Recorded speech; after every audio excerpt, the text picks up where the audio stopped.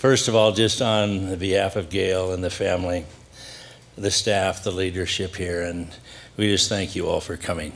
And as we reflect and remember this evening and what Steve meant to it, specifically in the light of our Lord Jesus, let's pray together, shall we?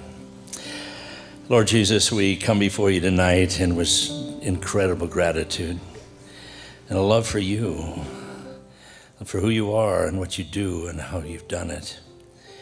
And Lord, on how wonderfully we can just share tonight in your glory, in your love, in your work, in your hope, in your peace, and in your presence. And we ask right from the beginning, Lord, that your Holy Spirit would come and would abide with us. Lord, may this be an evening that gives you the glory that you've earned so incredibly well, beyond our dreams of earning anything. The way you loved not just Steve, but all of us, the way you've loved us through him. And Lord, as we reflect on him and what he means to us, Lord, we realize behind all of that is what you meant to him. And so, Lord, we ask that tonight we thank you for giving us your Son, the hope of redemption, the life, bringing us into the body of Christ, helping us grow and mature and having meaningful lives. And Lord, as we reflect on Steve and that life that you took and how you raised him up and what you did within him and all that he meant to us, whether as a husband or a father, a grandfather, a friend, a leader, a pastor, or as a dear brother in Christ. Lord, we just ask that tonight you would lead and guide in this time, that your presence would fill us. Lord, we pray for comfort for Gail and the family and the entire body. We pray for your peace just to abide. And Lord, the joy that there is in heaven. Lord, that how blessed it is in the eyes of the Lord, the death of one of your saints, that when the work is done, and Father, you call them home. And so, Lord, there are so many mixed feelings. And we ask tonight as we share, as we worship, that you would lead and guide this time, that your hand would be upon each and every one. We just commit it now to you. In Jesus' name, amen. Amen. Church, let's stand and let's worship the Lord tonight.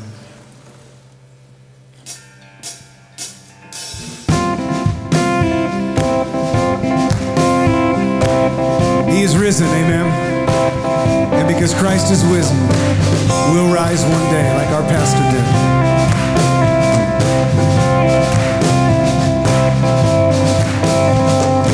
Early morning, break of dawn, stumbling to the tomb, standing awestruck, wondering who rolled away the stone.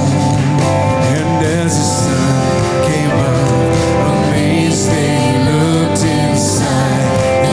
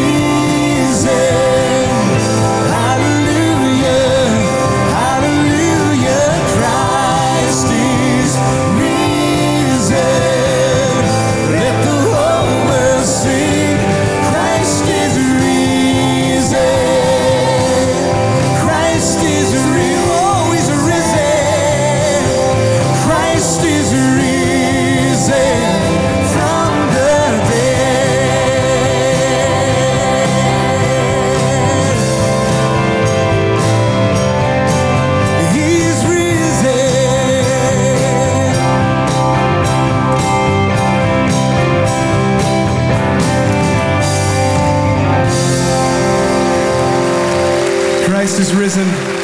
Praise his name. Amen.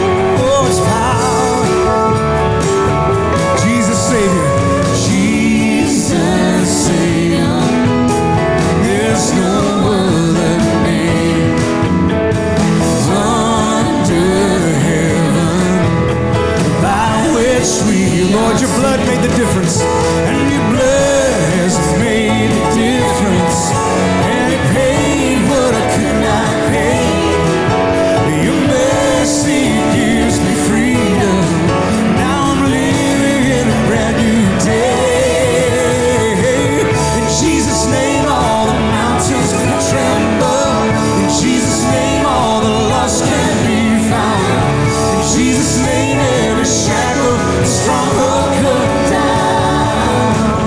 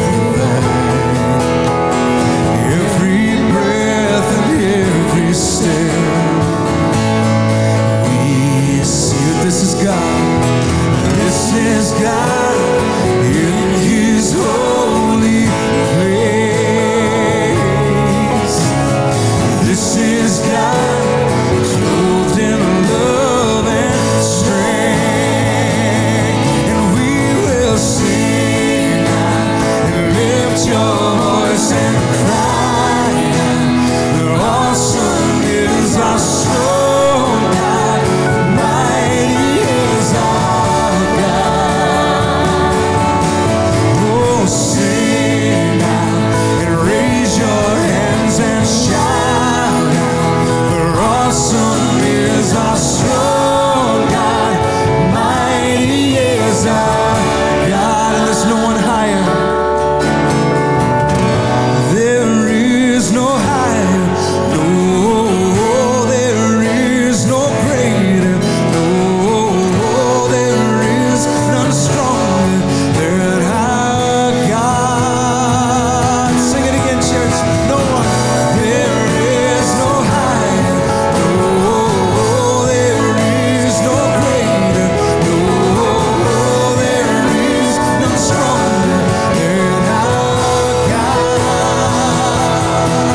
Oh, sing out, lift your voice and cry out, for awesome is our strong God, mighty is our God.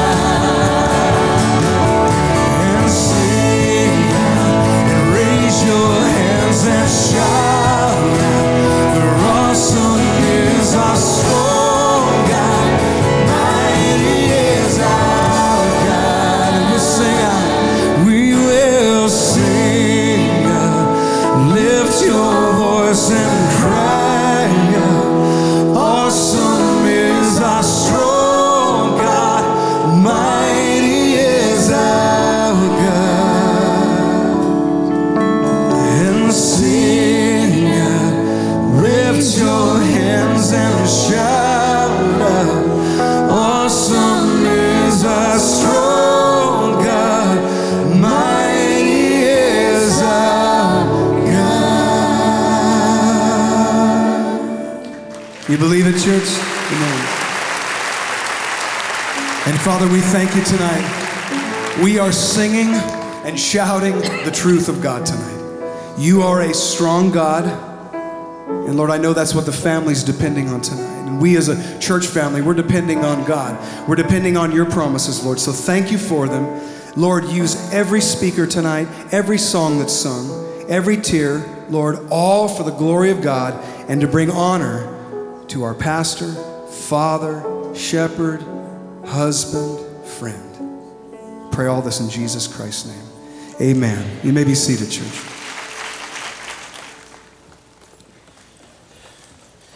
Once again, good evening. And my name is Don McClure. I've had the incredible benefit of calling Steve Mays one of the dearest friends a man can have for over 40 years. And kind of asked to MC a little bit tonight somewhat, but to give you an idea of the plan. First of all, as you know, Steve not only pastored here, but was a part of, obviously, a huge movement of which he was in from the beginning. And the list of people that could be sharing and would love to share is endless. There's many, many pastors and their wives that have come from all over the country to be here tonight. But we have a number that are going to share a little bit, and then both by DVD or by video and here as well. And in the interest of time, we aren't going to be getting up and introducing each one. There'll be a little screen on to explain who they are. But just to kind of have a night of wanting to reflect on the Lord, what he gave us in the wonderful gift of Steve, what he meant to us, different reflections in his life and the way the Lord used him in our lives and friendships out of it. And so it's going to just be kind of an evening for a while of just running around back and forth, sharing a little bit. There's a few letters to be read and some DVDs. So that's what we're going to be doing, and then we'll have some worship and then a brief message. At this time, though, it's going to begin with Skip Heitzig. We're just going to go down the row here.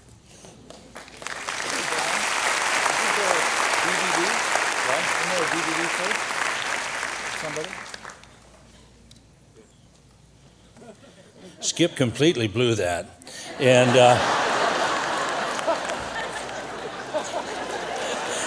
hey, we're ministry of grace. We're forgiving one another. So we have a DVD first. So it's a good thing I stopped him in time, or we could have got off to a bad start. So.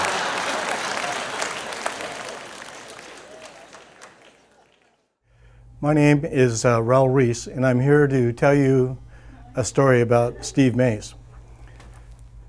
I first met Steve, I think it was 1969, maybe 1970, somewhere around there.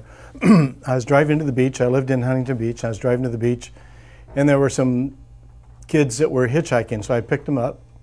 And later, they ended up getting saved at Calvary, and I ended up getting saved at Calvary. They wanted to go see a friend of theirs that they could buy some pot from or something, marijuana, marijuana, I think they called it in those days. They go over to this house, and I forget the exact place, but it wasn't too far out of Huntington Beach, maybe Fountain Valley. And I said, well, I'll wait here in the car. I don't want to get in any trouble. And I said, no, come on in. So I go in, and the guy that's selling the stuff is in a back bedroom. And I go in there, and he's in bed and has these huge pillows everywhere. And there's tapestries of paisley designs that were hip in the 60s. And the walls were, you know, like you were in India or something, and the hanging curtains. I wasn't sure if it was Jabba the Hutt or who it was, but ends up being a guy named Steve Mays. I think at that time he was in bed in the middle of the day because he had been shot in some sort of a deal in the leg. And his hair was radical. His beard and everything was radical. He looked like your proverbial biker drug dealer. And I said hi to him and didn't want to do any business with him, but nevertheless he got to know me as soon as we got at Calvary and saw each other at the services. Excuse me, there's a phone call here. Just like, might be Raul. It is Raul. He wants me to stop talking. So Steve and I met each other at Calvary Chapel. We had both become Christians in 1970, first part of the year in the spring. And we became best of friends. At the time, about 2 years later, I was director of Maranatha Music, and I tried to have a communal house for the musicians to try to teach them discipline and working as a team, that kind of thing. I learned that being at the Mansion Messiah. So we found this old 2-story, like 8 or 10 bedroom house in Fountain Valley. And it didn't work out for the musicians, but Gail and Steve Mays moved in, and it was called the House of Psalms, and did a fantastic job there. Of all the people I've known, I've only known one Steve Mays. He's special. He's really special now. He left me with an aching back, and he's got a whole new body, and we're going to see him soon. And I'm not sure if there are cars in heaven or not, but he's probably already teamed up with Chuck Smith, and he's fixing a chariot or, I don't know, something. Those two like working together. I thank the Lord for Steve, because in my early days in San Diego, never felt that as a pastor, I really leaned towards being an evangelist. And Steve would drive down with me the 2 hours up and back and come to some of the Bible studies. And when it came down to the final Sunday of who was going to be the pastor, 2 other guys that were driving back and forth doing a home study that I was asked to take over, Steve said, Mike's anointed and you guys should help him. And that's how I ended up being the pastor in San Diego. So I owe that to Steve. And I think his loyalty as a friend is superb. He was a true friend, and he was very transparent. When he was hurting, he would open up his heart and let people minister to him. So I miss him. I missed him the moment I heard that he'd gone to heaven. But knowing the pain he has been in and understanding that pain, I'm happy for him, as I know everyone else is. So Gail, I told the story about Jabba the Hutt. I hope I did well. Hi, I'm Orville Stanton. Gail asked me to share about how I met Steve. It was back in the early 70s. I was living in Mansion Messiah, a house connected with Calvary Chapel. Steve came to the door one night, and I met him there. And I asked him if he knew Jesus Christ, and he said he didn't. And I asked him if he wanted to receive Christ, and he did. So I led him in the sinner's prayer, and he received Christ. And we lived together for the next 6 months in that house and grew together and watching God transform our life. It was a great time. We've kind of drifted apart after that, but over the years we stayed in touch. And I was always admired his ministry, what God was doing with him, especially his heart for people on the street.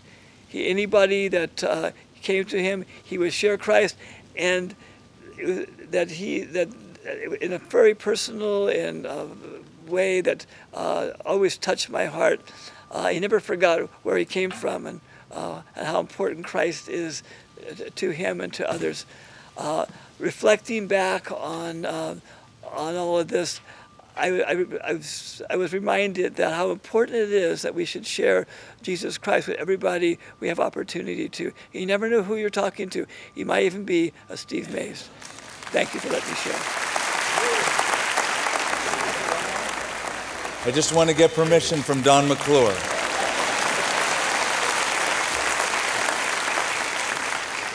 As somebody once said, when you were born, you cried and the world rejoiced. But live your life in such a way so that when you die, the world cries and you rejoice. Steve lived that kind of a life. And we've all shed lots of tears knowing that Steve left us. But I want to reflect on when I first met him and then one other instance besides. I met Steve in 1973 when Steve was shepherding, pastoring one of the communes, actually a couple of them over that 2-year period, one at the Macedonia House and then the other the House of Psalms. What drew me to Steve was he had a crazy side. He had an edge to him, and he was a biker. And my brother, who rode with the Hells Angels and was just as mean as all get out, when I saw Steve, I thought, there's hope. Look at what God can do in that life. He could do it in my brother's life. Over the years, Steve and I shared lots of activities, and we spoke at each other's churches. And we rode some motorcycles together when he was out visiting in New Mexico. But one of the things I remember about Steve is his love for the Word. Everybody in this church knows that. His love to teach and to preach the Bible. And he always wanted to get as good at doing that as possible. So he called me up one time and invited me to go to a convention on biblical exposition in Texas. So we attended that a couple of times. And I just remember his hunger and thirst to be faithful to the Lord as a godly and gifted pastor and teacher. The second memory that I have of Steve was here at South Bay. Before Steve even came to this church, I was friends with the founding pastor. In fact, I was in Israel living on a kibbutz for a couple of months with that pastor who had left here just for a sabbatical, just to get his heart closer to the Lord and work out some issues. Well, when we came back to the States, that pastor left this flock, and this church was looking for a new shepherd, a new leader. I was doing the youth group at the time. I was teaching a Friday night Bible study here way back. And a couple of board members even suggested, they said, Skip, we're going to suggest you as the senior pastor of this church. I thought, you got to be kidding. I know nothing about pastoring. I know nothing about ministry. I have a medical background. I'm in my 20s. I'm a surfer in Huntington Beach. I can't do this. This is not up my alley. But then I remember the night that Don McClure brought Steve Mays and introduced him to the leadership and to the church. And I had known Steve from the house ministries. And if you know anything about those early commune days, you got a lot of shifty characters going through those communes. And Steve knew how to handle them. And so when Steve came in to teach, and just with his background in leadership, it felt like this. That's the right fit. He's the right guy for that. And the night that Steve was commissioned by the board to pastor this church, he said something that told us about the level of commitment he had to this flock. He turned to the board and he said, I'll die here. He said, I will never leave this church. And just the chills that sent down our spine. Here's a man who is totally committing his life to a flock to make sure that they're strong in the Word. Well, I was here just a short time before I left to New Mexico, but I brought a Bible with me. It was the Bible I had back then. And I was sitting in this church. It was a different facility, but Steve gave a message, and I wrote a note down. It was so profound. He was talking about fellowship and abiding in Christ. And it's still in the back of my Bible. Steve Mays said, the law of fellowship is that we and God hold nothing back. And I thought, boy, that is profound. If you have a relationship with someone and it's an intimate relationship, you hold nothing back. The law of fellowship is that you hold nothing back. Well, Steve held nothing back. In his love for the Lord, he held nothing back. In his love for this church and his commitment to this church, and Jesus Christ held nothing back from Steve Mays. The blessings he gave him here on earth, but then to say, well done, good and faithful servant. Enter into the joy of your Lord.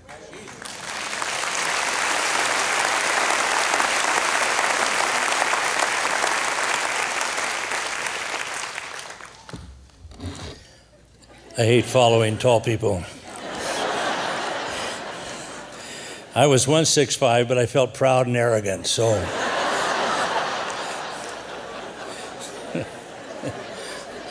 Skip was telling me in the back room about that statement that Steve made when he talked to the board, and he said, he made such a commitment, I will die here. He should have said, I'll die at 80 here, but he just said, I'll die here, so. Anyway, I've been asked to read, as you know, the Calvary Chapel South Bay was involved in ministry around the world, not just here. And Steve had built relationships, some of which are here on the platform with us, outside of the fellowship here, and other ministries all around. And a couple I've sent letters. They weren't able to be here, but I've been asked, therefore, to read their letters. The first one is from Kevin Fuller. He is past president of Gideon's. My name is Kevin Fuller. I live in Melbourne, Australia with my wife, Ann. From 1998 to 2003, I was a member of the executive committee of the Gideon's International, and from 2004 to 2007, I was world president of the organization. I first came into contact with Pastor Steve Mays when, at his insistence, he made a personal presentation to the executive committee of the Gideons on things that he thought should be addressed in order to maintain the relevance and the integrity of the ministry in the future. As far as I am aware, Pastor Steve is the only outside person that has ever made a personal presentation to the executive committee of the Gideon's International. After that, they'd allow nobody else. No, that's not in it.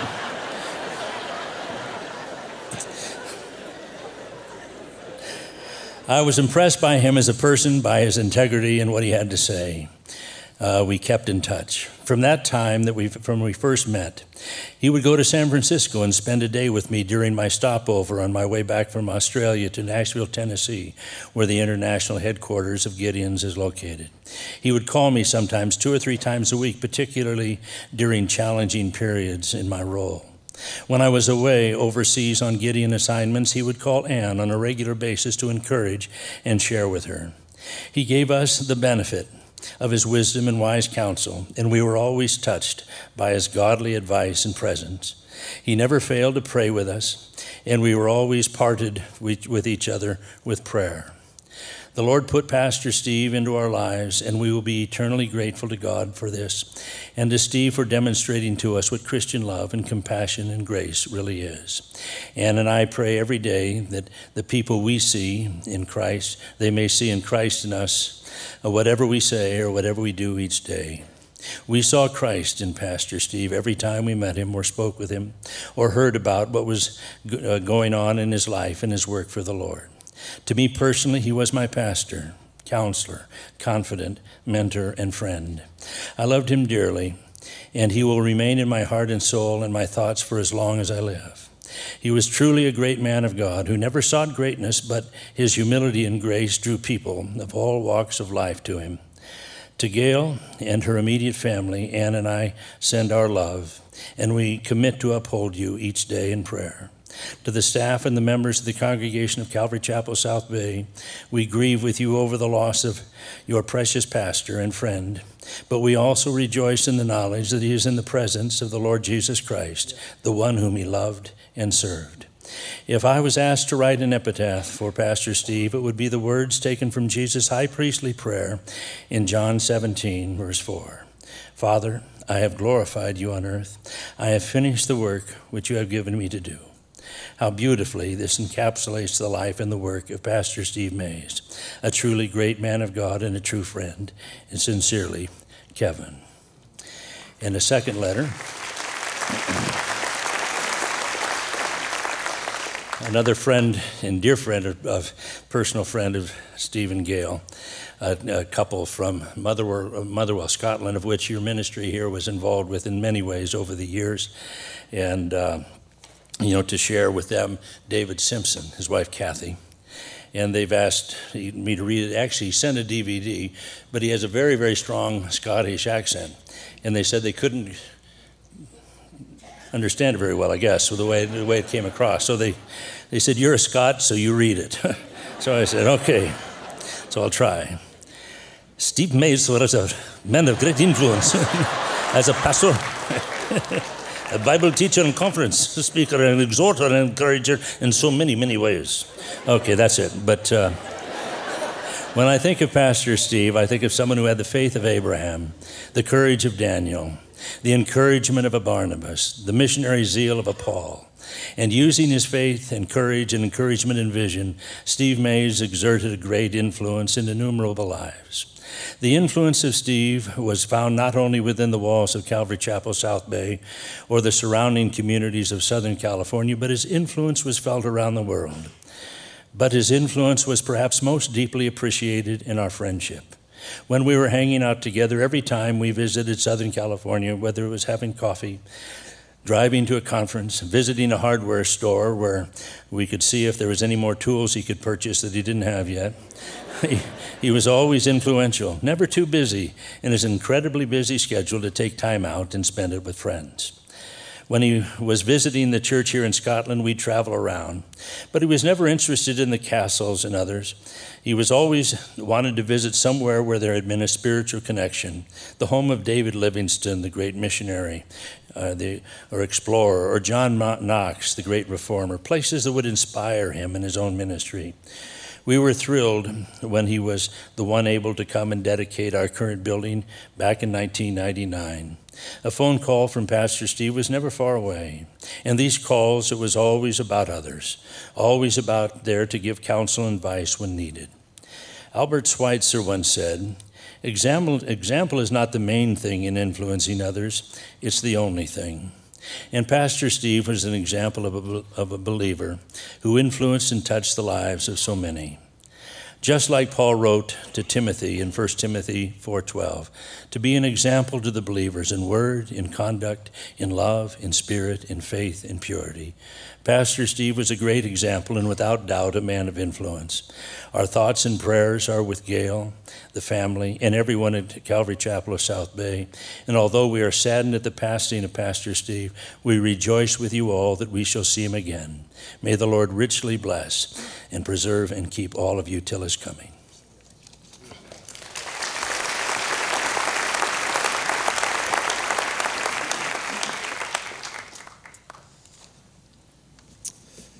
Wow, so this is what my dad saw every Sunday morning. It's quite a view. I feel like I'm looking through his eyes right now. First of all, I'd like to thank you all for coming tonight and joining my family and celebrating my father's life. Most of you know my dad's testimony and the amazing work God did in his life to enable to touch so many of you out there. I'd like to share a few memories I've had of my dad growing up and some of the special moments we had in the months and days before he passed. Growing up, he taught me so much about the love of God, dedication to the church, work ethic, and business sense. He set an incredible example of a man who feared God and lived a purely spiritual life. The man you saw at this pulpit was the exact same person I saw when he came home. His beliefs, morals, and convictions never changed when he walked off this stage. There were times when I wanted him to make an exception because I was his son, but he never did. Sometimes that would cause conflicts in our home, but that was the sacrifice we both had to make for him to fulfill his calling. So I have tremendous respect for his integrity and can only pray and hope to live up to the high standard he set for me. I have so many great moments of my father as a young child. He was obviously very busy with the church, and we didn't get to spend as much time as most fathers and sons. However, the times we did spend together were very special. I mostly remember him being just another big kid to play with. He was always goofy, full of energy, and we would wrestle, play video games, play with our dogs, just do fun things together. He taught me how to fish, how to camp, how to enjoy the outdoors. But it wasn't always playtime at the Mays home, not when Dad was home. You see, for those of you that know my father, you'll know he had a major addiction. He was completely addicted to home improvement projects. As a kid, I used to dread this time off of work, or when he was off of work. The vacations at the Mays household didn't mean trips to Hawaii or some other exotic place. Instead, it was meant for fixing things around the house. I spent endless hours cleaning out sheds or building new sheds, reorganizing the garage, or helping him build one of the old cars he loved so much. Honestly, it was hard labor, but I learned so much about how to fix things and the work ethic required to do it right. He was a perfectionist when it came to these projects, and when he got his mind set on something, you knew he was going to do everything possible to make it perfect. He was relentless that way. I'll give you one example. My sister and I really wanted a tree house when we were younger. My dad would build, most dads would build a simple platform and a tree. Not Dad. He built us this 2-story fort, complete with, we had fold-down beds, carpet, screen, a slide to get away. And we spent a lot of special moments out there in the summer playing in there. And I think it was, in some ways, looking back, it was his way of giving us our special place. The running joke in our family was that Dad's declaration that each completed project was the last one. So that's it, he would proclaim. And then a month later, we find out there was another one, another project in the works. He just couldn't help himself. He'd always find another spot in the roof to install yet another sunlight. Love those. Or a space that needed oak or trim. And it never ended, but I loved him for it. That is until he started to come to my house and discuss home improvement projects at my house with my wife. He had I would just look at both of them and shake my head. But he had an incredible vision for design. Nothing was going to stop him. It's his favorite hobby. Over the last years of his life, I was able to spend some very memorable moments with him. Looking back on these experiences, I now see the hand of God was preparing us for his departure. A couple of months ago, my Uncle Matt decided to throw a family reunion up in the Sacramento area, and it had been many, many years since we'd seen my mom's side of the family. In typical Steve Mays fashion, we decided to plan a trip up there, but it was no ordinary trip. We left LAX airport at 8 a.m. on Saturday morning and came back Saturday at 8 p.m. But it ended up being this incredibly crazy one-day vacation adventure and we hadn't been together since I was a teenager with our whole family together. It was 12 hours, but it was honestly one of the most happiest I've seen him in a very, very long time. We absolutely had a blast on that trip, and I'll never forget that trip for the rest of my life. On the Friday before his surgery, he called me and wanted to come visit my family. And I didn't think much of it at the time, but that would be the last time I'd see him in person. We had a wonderful time together, spent quality time with my kids and wife. And during that visit, he gave me a watch that was an exact replica of the watch he had on. He collected watches. And so we were kind of twins for the day. I have it on. I think it was his way of saying no matter what happened, he would always be with me. And I also had the opportunity to talk to him the night before he passed away, when I was able to tell him I loved him. I had a great conversation. And I just cherished the fact that we had those moments, before he said goodbye. In closing, I'd like to say that my dad and I had a great relationship, and he taught me so many things about being a man, about business, about relationships. But most importantly, he taught me to fear God and set an unbelievable example of how to live a life dedicated to the Word of God. I'm incredibly humbled and honored to be his son and can only hope to live by the example he set. Dad, I take comfort in the fact that you are pain-free and are rejoicing in heaven. I just hope you don't try to do too many home improvement projects up there. I think God's got that under control, although I doubt it'll stop you from trying. Dad, I love you so much, and I will miss you more than you will ever know. I promise to honor your commitment to Christ, and I'll take care of Mom, Heather, Helen, and I'll see you again in due time.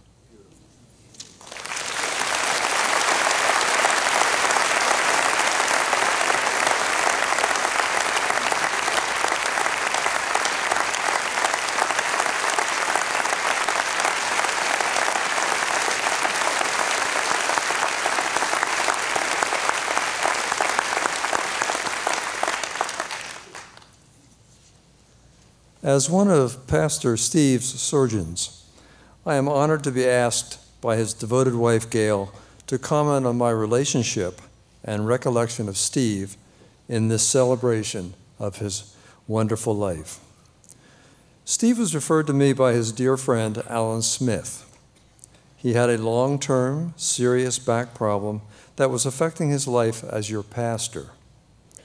From his very first visit to my office, he was intelligent, curious, and extremely concerned that if his suffering continued, it would adversely affect his ability to continue his work for the Lord. This added special importance to me because, as I am a devout Christian, I understood the importance of a pastor to his congregation. I was very eager to help him. Steve was one of the most intensely grateful patients I have ever had. He deeply respected my sincerity in wanting to alleviate his pain. We bonded and trusted each other completely. I emphasized that I regarded my surgical skills as a gift from God, who is the supreme healer, and that I was only an instrument in his hands. We were truly brothers in Christ, and I desperately wanted to relieve his suffering. He was the ideal patient. He asked all the right questions, understood and accepted his problem, had faith and hope in a good outcome, and was comfortable in placing his difficulties in the hands of the Lord. All of the surgical procedures on his back had gone well, without complications, and between surgeries, he was able to return to the mission he loved the most, which was ministering to you, his flock of believers. But after a totally successful final surgery, he was struck down unexpectedly by a probable large blood clot from his leg. However, as I look at the faces of those of you his mission has touched, I know that his deepest desires have been fulfilled in those he led to the Lord. I was devastated to hear of his passing into the heavenly kingdom that Jesus had prepared for him. His progress from his troubled childhood and adolescence through his salvation by his newfound belief in Christ was a powerful message to me. This series of events in his life illustrates the miracles that the acceptance of Christ as our Savior can bring. When I was applying to medical school, I recall visiting Johns Hopkins Hospital in Baltimore. There, in the center of a rotunda, is a large statue of Jesus Christ. At the base is a passage of Scripture that I will never forget. It is from Matthew chapter 11, verse 28. Come unto me, all ye that labor and are heavy laden, and I will give you rest. Pastor Steve has finished his course in faith and now rests from his labors. May light eternal shine on Steve, and may he be in peace in the house of the Lord. For Gail and the rest of Steve's family, I pray that your grief will be slowly eased as the vivid memories of Steve's love and concern for you gradually return.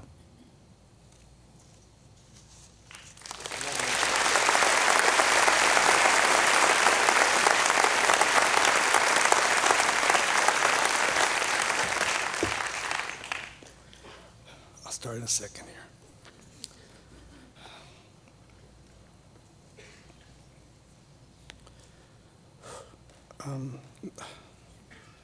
The Almighty said, if I take care of my character, my reputation will take care of me.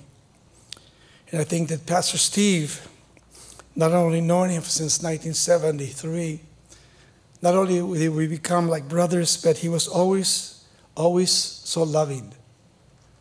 and always caring for people. And I remember many times when Steve, in that pain that he had and suffering that he went through, that through his suffering, I guess he got closer to God than ever before. And Gail taking care of him and watching over him and his children, I think brought him closer to the heart of God. I can remember at one time in our friendship that not only Steve was a friend of mine, a brother of mine, but he's the one that introduced me to a lot of books. He was a fanatic for books. England, we went to England and bought books. We bought books everywhere. And Steve was always a man of the Word. He loved God's Word.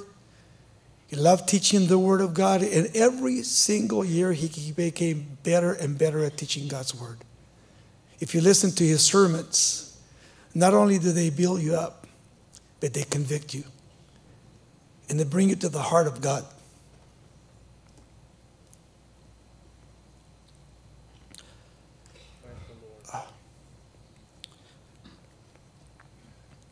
He trusted in God for his infirmities. I got to share with him. I had to talk to him 3 days before he passed away. And never knowing that he would be in the presence of the Lord Jesus Christ in just a few days. And when I thought about Steve as I was praying for him that night, I thought of the love that he had for each one of you here tonight. And the great love that he had for Jesus Christ as his Lord and Savior. And coming to that place, knowing that he loved his sheep. And that God one day would not only do a tremendous work, but already started that work in his life. Every time I saw him in pain,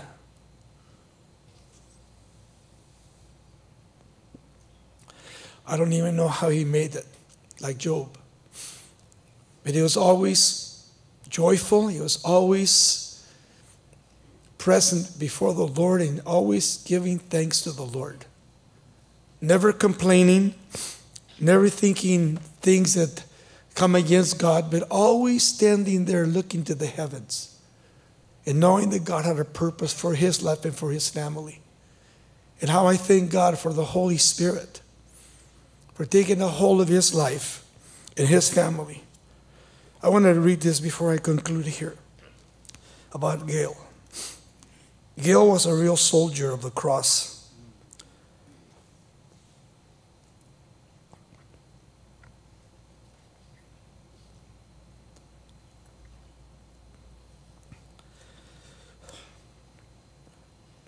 As she died to herself, to take care of her family, including Steve and all his infirmities.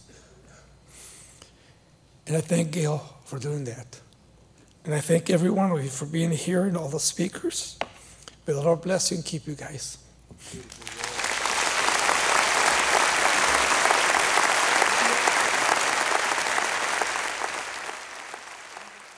Hi, I'm Jay Sekulow, Chief Counsel of the American Center for Law and Justice, and I want to let everybody at the Calvary Chapel South Bay know that we are praying for you and praying for the family of our good friend, Pastor Steve Mays. What a blessing he has been to the ACLJ, and I will tell you, to me personally, he's always been a voice of encouragement during difficult times and key cases.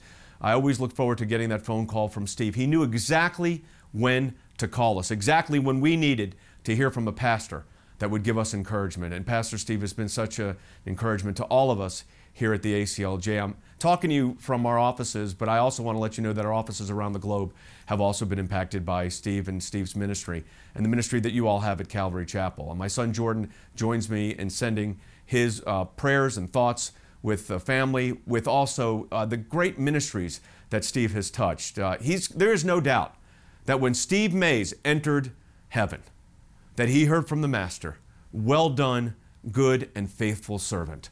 Steve was that faithful servant. Again, a blessing to all of us at the ACLJ. I want you to know that we're going to be praying for you all, praying for Steve's family right now as you go through this important and difficult time. You know, our hope is found in Jesus Christ. That's what Steve dedicated his life to. And we find out in times like this just how critical that faith in the Lord is. Steve knew that so well, and no doubt rejoicing today in heaven. But again, our prayers and thoughts with the family out there, with the Calvary Chapel. Deeply missed. Steve's going to be deeply missed by all of us at the ACLJ, but we rejoice in knowing that he's in heaven with Jesus, sharing again what a blessing he's been to all of us. We'll be continuing to pray for you at this critical time in your ministry. And again, our thoughts and prayers with Steve's family. God bless you from the ACLJ. You're really good friends here in Washington, D.C. Well, what can I say about Steve? I've watched Steve over the years, and I've watched him grow during that time. And as much as he's gone through, not only early in his life, but also in the many surgeries he's had in recent years, as many experiences as he had, he was still willing to learn new things. In 3 Gospels, Jesus talks about how important it is not to be an old wineskin, not to become fixed and inflexible and rigid.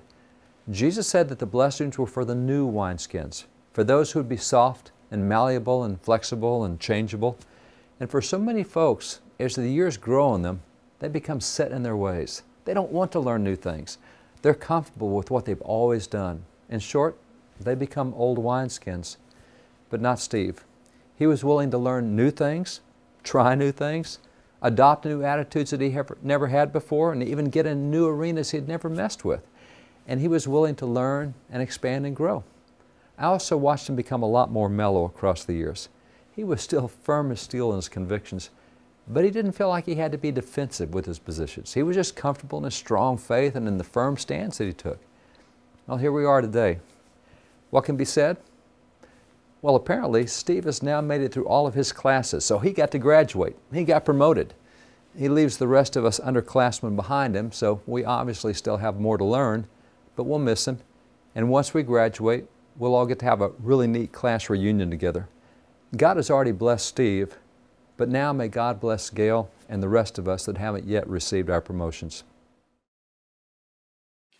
Boy, Pastor Steve is in heaven way too soon for my liking, but of course God has his ways. And just remembering this dear man, you know, in Jewish tradition, remembering is an actual holy act in itself. It's like prayer. In fact, it's equated to prayer.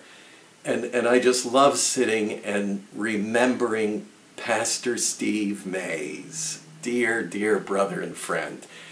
And the one story that comes to mind every time I think of him in this prayerful and holy way is the night he and I ended up at an Orthodox Jewish synagogue on the holiest night of the Jewish calendar, Kol Nidra, or the Yom Kippur Eve. And here Pastor Steve takes me, I'm the Jewish guy, he's the Goyish Gentile, and he links me up with his Israeli Orthodox friend, takes me to a Jewish synagogue where we end up in this sacred service. And because our host, an Orthodox Israeli Jew, loves this man, Pastor Steve, so much, he actually gives me the honor of carrying the scroll to the platform, what's called the bima. And this is the guy, Gentile Steve, engineers that whole thing. So to see him in the traditional prayer shawl, or talit as it's called in Hebrew, this is the fringed garment that Jesus would have been wearing when the woman touched the fringes or the edges of his garment and was healed. All this orchestrated by what I call a really Goyish guy, a real Gentile, but a righteous Gentile. And that has its own status in Jewish thought. So that's my memory, and so many more, of my dear brother who I will see soon before the altar of heaven.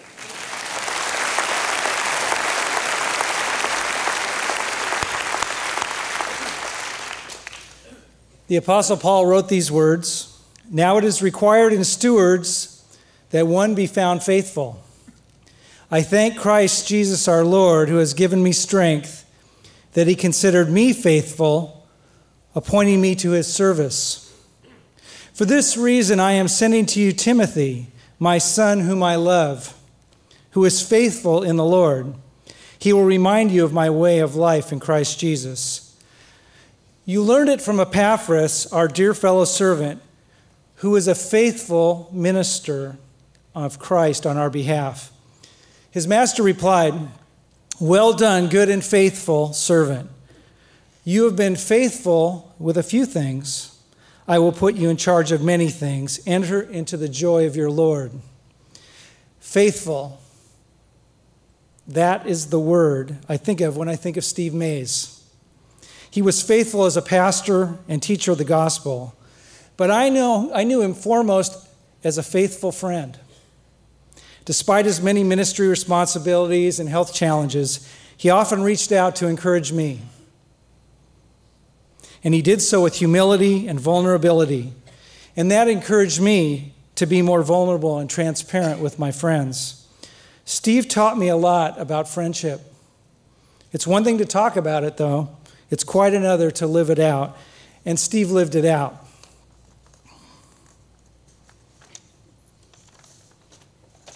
Steve was always looking for ways to encourage me at the radio station. I will never forget a station gathering we held for a small group of friends and sponsors at the Universal Hilton. I invited Steve and Gail to attend and enjoy the incredible buffet they serve on Friday nights. He accepted, but asked if I would like him to speak to the group and encourage them. I said, "Well, I'd love for that to happen, Steve, but our program is really short, so I only have time for 10 minutes. Can you do 10 minutes, Steve?" Without hesitation, he said, "I can do it." I was excited, but I wondered, could a Calvary pastor really only speak for 10 minutes? Well, he did. He delivered a great message, one we still talk about around the station. And yes, it was exactly 10 minutes. I'll never forget his closing comment. "Terry, did I do okay? I kept it to 10 minutes. He said that with his big smile. Just last month, Steve was at the station for an interview, but he and Pastor Rob showed up an hour early so they could walk around the office and encourage the staff. When he finally made it back to my office, he offered to lead staff devotion sometime. That was Steve, a faithful minister and a faithful friend. The writer of Hebrews reminds us, "But encourage one another daily, as long as it is called today, so that none of you may be hardened by sin's deceitfulness. Let us not give up meeting together as some are in the habit of doing, but let us encourage one another, and all the more as you see the day approaching." So here's the legacy Steve Mays left in me. Be faithful to Christ, be an encourager to others, and be a faithful friend.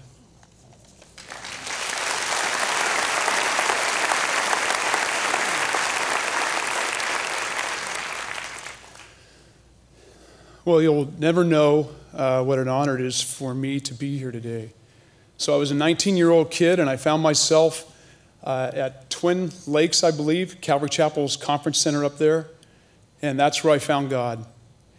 And I found myself at a Fox Theater in Azusa with a crazy man preaching, but I was enamored with him, and I found God there as well. So I think there's a picture that they're going to put on the screen. 30 plus years later, I work at Azusa Pacific University. We bestowed upon Pastor Steve an honorary degree. And so I attended Calvary Chapel, Costa Mesa, as that 19-year-old. I never dreamed that I would end up sitting on the platform between Pastor Chuck and Pastor Steve. So it's a little surreal that I would be here and pay honor to my friend, Pastor Steve. So a couple stories I'd like to share with you. The first, the pastor and Pastor Steve. So Pastor Steve loved to fish. And so I take a group of guys fishing every year. And this particular year we went to Kodiak, Alaska. And I thought it'd be really good for Pastor Steve to be a part of that trip because, being the pastor of a large church like this is a huge responsibility. And my hope was that on that fish trip that he would be able to relax and actually not be a pastor for a while. So that wasn't going to happen. So we fished the first day and came home, and our deal is that in the evening, 12 of us guys get together and we tell the story of our life. The first guy to share his story shared the brokenness in his relationship with his wife. Did that fire Pastor Steve up? He kicked into pastor mode. And I watched him minister, and I watched him love, and I watched him pray. And the next day we fished all day and came back. And the next guy to share talked about his fracture with his daughter. Pastor Steve kicked into pastor mode, and he loved us, and he prayed for us, and he was a pastor. And the third day we fished, caught a lot of fish, and the next guy that shared talked about his fracture with his son. So Pastor Steve was a pastor on that trip. Now, I need to let you know, Gail, that one time in the middle of the fish trip, we were on the same boat, and he caught what turned out to be a pretty big halibut. And, his back, he was in pain a lot with his issues related to his back. He was leaned over the side of the boat fighting this halibut for about 10 to 15 minutes. And I finally walked over and said, I put my hands near the pool, and I said, Pastor Steve, could I help you? And he said in the kindest, most gentle way, if you touch the pole, I'll break your fingers.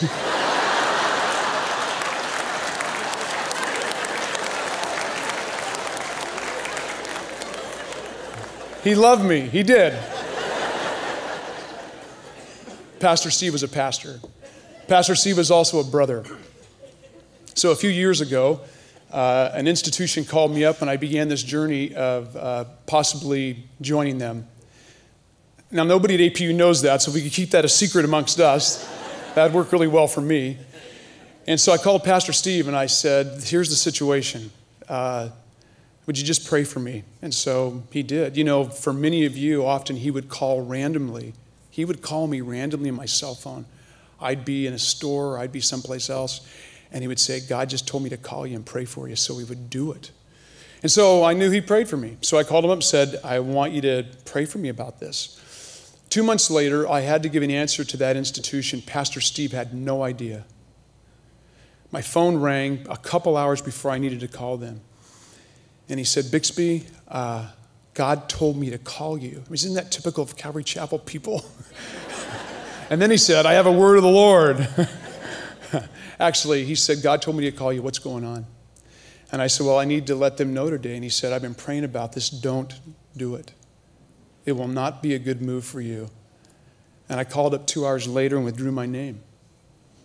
Pastor Steve was a brother to me. So on June 25th of this year, Pastor Steve invited me to come to the church and speak to his staff. By the way, I love his staff. I love his staff. I love this church.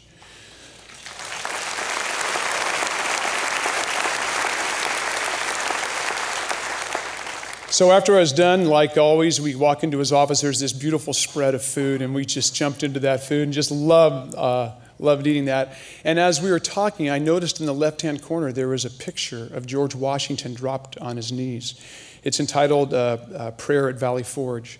And I don't know if you've ever seen the picture. It's right on the screen there. And I just was enamored with it. And I said, oh, Pastor, I love that picture. And immediately he said, it's yours. And I said, I'm not taking your picture. He said something like, I had another one made. And that is for this moment in time. He walked around to the side of his desk, pulled it out and gave it to me. And that picture hangs in my office. Yeah, I just have some great memories of him. So, the common thread of those three stories is this. Pastor Steve was present. He was in the moment, always with me. I think about moments of time in the Bible with David and Goliath and David being fully present. And I think of Jesus and the woman at the well, and I think of Jesus and the woman caught in the act of adultery. And I think of Nicodemus and Zacchaeus, and I think of Peter, and I think of Pastor Steve. I think of him being present in the moment. He was able to seize those moments and capture those moments. He did in my life. So a couple days ago, I was hiking in the mountains near where I live, and I was thinking about what I'd share. And so I had my iPad on. I was listening to some worship tunes, and I was listening to Stephen Curtis Chapman, and he has this song called God is in Control. And I thought I'd close with the lyrics of this song. And this is how it goes. This is not how it should be. This is not how it could be. This is how it is. And our God is in control. This is not how it will be when we finally will see. We'll see with our eyes. We'll see with our own eyes. that he was always in control. And we'll sing, Holy is our God. And we will finally really understand what it means. So we will sing, Holy is our God, while we're waiting for that day our God is in control. God bless Pastor Steve.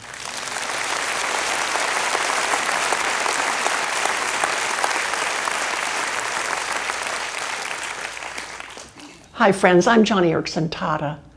I so wish I could be with you today, but I was already committed to be up in Fresno, so I'm just grateful that Gail and the team here at Calvary Chapel South Bay asked me to say a few words in tribute to our friend Steve.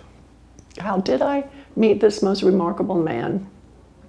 Well, people who deal daily with chronic pain, I mean jaw-splitting pain, have a way of finding each other. Not because misery loves company, but because they want to bolster each other up with God-honoring encouragement. And that's exactly what Steve and I have done for the last, 8 or 9 years. It seemed that whenever I was having a really tough, hard day in this wheelchair, that would be the day I'd receive an uplifting text from Steve. A few days later, I'd shoot him an email with a few anchors from Scripture. Maybe the following week, I'd receive a note from him or a phone call. Then it was my turn to respond with a letter or a small gift. Back and forth, we went back and forth year after year. And over that time, we amassed an incredible collection of the most amazing Bible verses, scriptural lessons, heartwarming quotations, and shared testimonies. Steve's ministry was a ministry of suffering, and this man suffered well. In fact, he was one of the first of my pain pals. I have about 31 people for whom I pray daily, people who deal with intractable and unrelenting pain. And every day, I would ask the Lord to give his courage to Steve and to these 31 others. And I believe God has answered those prayers. Earlier this year, I wrote a book called Beside Bethesda, in which I talk about the deeper healing that all of us can find in the midst of pain. And I dedicated that book to all 31 of my pain pals, and Steve May's name is right there on the list. Steve taught the rest of my pain pals how to suffer courageously, how to suffer valiantly, with hope and courage, with hope overflowing and an eye to God's glory. Steve believed that there is no circumstance, no trouble, no testing that can ever touch us until, first of all, it has gone past God and past Christ, right through to you and me. And as Alan Redpath said, if it has come that far, it has come with great purpose. Oh, the crowns that Steve will be able to cast at the feet of our Savior, all because he embraced the man of sorrows in his every grief. Oh, the rewards that Jesus will shower on that man because Steve carefully invested so much, so very much in his eternal account. And one day, you and I are going to join Steve in showering all our accolades and more, casting all our crowns at the feet of the King of Kings. What a glorious day that'll be. And as Steve Mays already knows, just 5 minutes in heaven will be worth all the pain, all the tears, and all the suffering. Ken and I continue to pray for you, Gail, and for the rest of our good friends at CCSB. God bless you. Thank you for letting me join you today and honoring our dear brother in Christ, Steve Mays.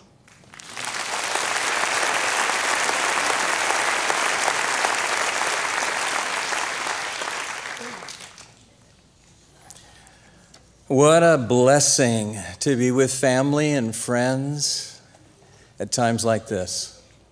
How we need the Lord. I was putting down a few things about Steve and Gail, and Karen and I, we came out of the Jesus movement, and we were all saved under Pastor Chuck's ministry there at Calvary Chapel, Costa Mesa. And one of my very first memories of Steve is that he started one of his first churches at Knott's Berry Farm in Independence Hall. Yeah. we were so young, man. We were, young 20s, and we wanted to just reach the world for Christ and just looking to him. Steve and Gail, oh, what an inspiration as we worked together and saw God do great things.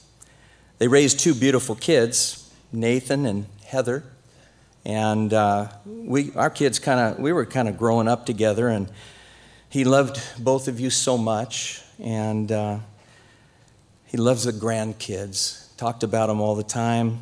And Gail, I can't tell you how many times he told me how much he loved you, and you were the best nurse of all, man. You were awesome.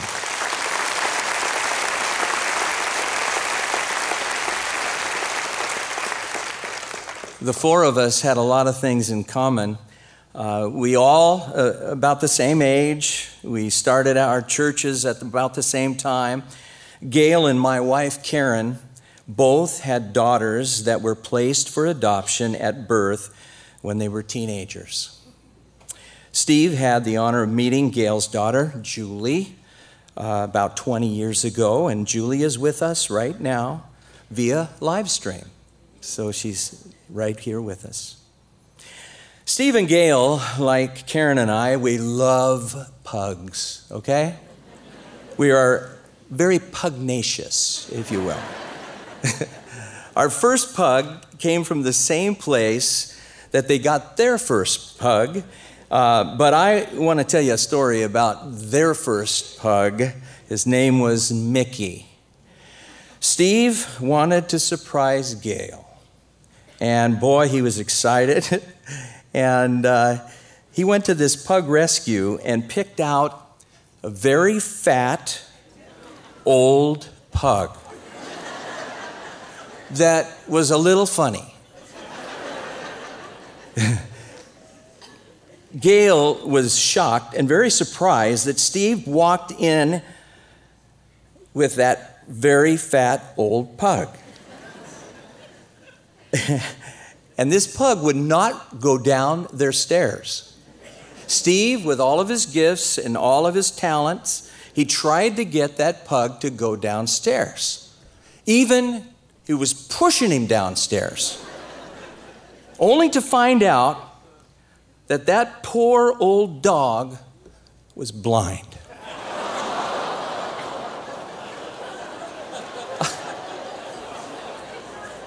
I felt so bad for him. But that was Steve, always seeing what could be, even in an old, blind, fat pug. Steve was like Jesus. He was a carpenter. He was a little like King Herod. He loved to build stuff. This church is just one of his many creations of beauty. Steve was a finished carpenter, but he was also a rough carpenter. He knew how to cut wood so even the slightest flaw would not be seen or noticed. He was that intricate. He knew how to cut that wood and set it in place, and you can see it all around. He saw people as a finished work in Christ. It was just his gift. I mean, every week he'd be teaching in here. Every one of you that came here, the Word of God. And he used that ministry of teaching the Word and the radio ministry, Light of the World, to sand you guys and to polish you guys. Some of you even got nailed by it. And some of you honed down a bit. But it was all to make a beautiful creation in Christ. And thank God that we have Christian radio and K-Wave. Thank God we can hear Pastor Chuck. Thank God we can hear Pastor Steve every morning, 6 o'clock, all right? And man, he serves it. He serves it up in a very powerful way. But like a finished carpenter, Steve now has finished his work, and he's finished well. Steve loved Pastor Chuck so much, and now they're together. Steve and Chuck worked many projects on so many. He told me so many of the things they were doing. He spent a lot of weekends just working with Chuck on his 1963 Ford T-Bird. I mean, that was Chuck's favorite, and he just put all kinds of time into it. It's, I think, right that Steve would go ahead of us. Why? Well, he just wanted to spend some private time with his pastor. He's got him all to himself. Whoa. It seems fitting that one of Steve's first churches was at Independence Hall. He was just an independent guy.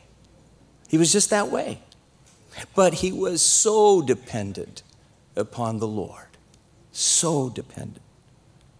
He was a unique person, as it was said, a good friend, loving father, a faithful husband, and a great pastor. Gail, Nathan,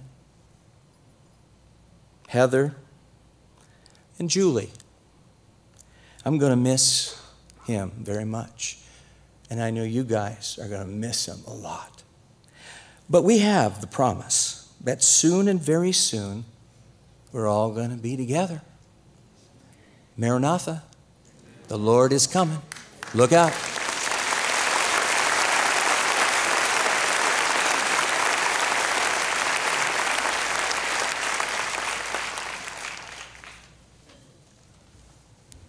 Well, I kind of feel deprived because I didn't have the blessing of knowing Pastor Steve from the 1970s.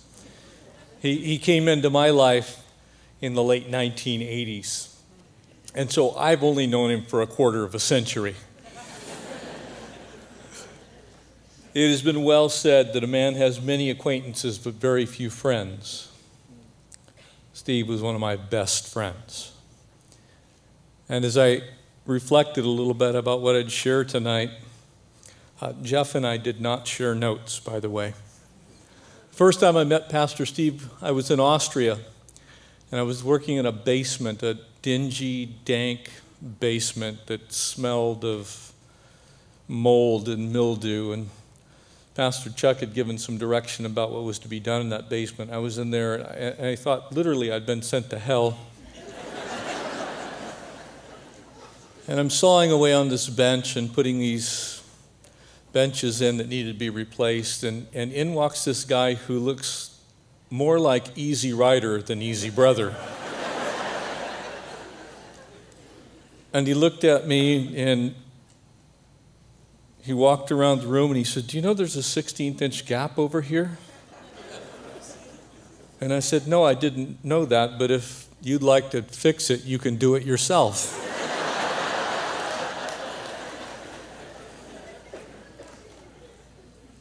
He proceeded to walk out of the room. Handed him the saw and everything. Turned around the next day and he came back. And this time he was a little bit softer and he began to tell me why. He said, "Well, we borrowed the Ferrari from the electrician, and Bill Gallatin and I decided to go into Serbia and see the war. And we almost died. How can I pray for you?" And it was then that I saw Pastor Steve. Not the carpenter Steve, Pastor Steve. From that day to this, he was one of those men that I could turn to that Proverbs 27 talks about, an open rebuke is better than love carefully concealed. He had the capacity and the ability to look you in the eye, and because he loved you, to tell you the truth. At that time, Connie and I were down at Calvary Chapel Vista with Pastor Brian. And we were known affectionately as Abraham and Sarah because we'd been married for about 15 years with no kids. And Steve said, "How can I pray for you?" And I said, "You know, We just want to serve the Lord, and we'd love to have a family. He put his hand on me and just began to pray. And he said, Lord, you know what is best for this family. And if it's your will, would you give them kids? Both my sons serve in ministry today.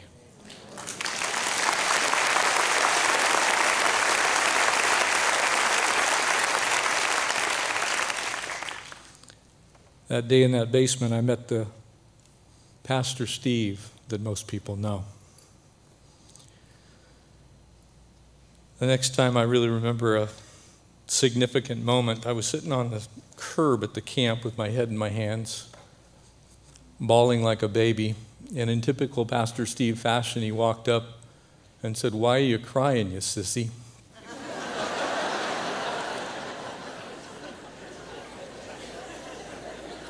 Faithful are the wounds of a friend. And he said, "What are you doing? Why are you carrying around this bitterness? If you don't let it go right here and right now, God can't use you.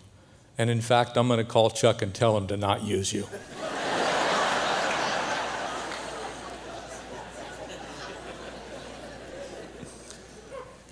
And I did. He taught me how to have joy in a difficult circumstance. He taught me how to love unconditionally. He taught me what it meant to be a man of integrity. I remember sitting right about there when we were building this building. And Steve had a nickname for me, and some of you may know it. I was known as Mr. One Candle. And it happened that he was sitting in here designing these chandeliers, as a matter of fact, and I looked at him and I said, "Steve, you can't afford those." And so he looked at me and he says, "Well, what do you want me to do, put a candle in here?" And I said, "No, you can afford a dozen." And he stomped off and just furious went out the other side of the building and came back and he said, "Okay, you're right, and we need to tone it down." So these are the toned down ones.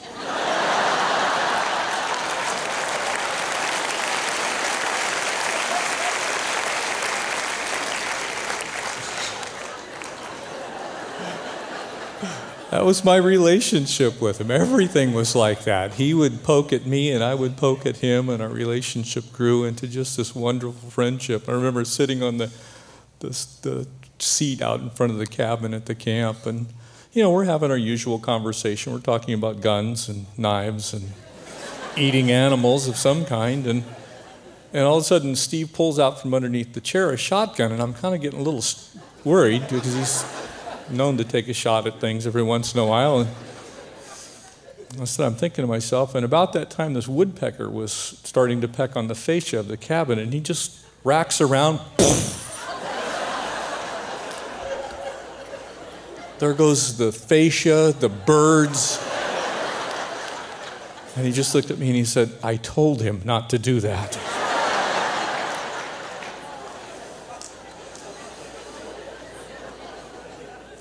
As Pastor Jeff was sharing before me, so many things that we got an opportunity to do together with Pastor Chuck, and one really wonderful experience. Matter of fact, Pastor Pat was there.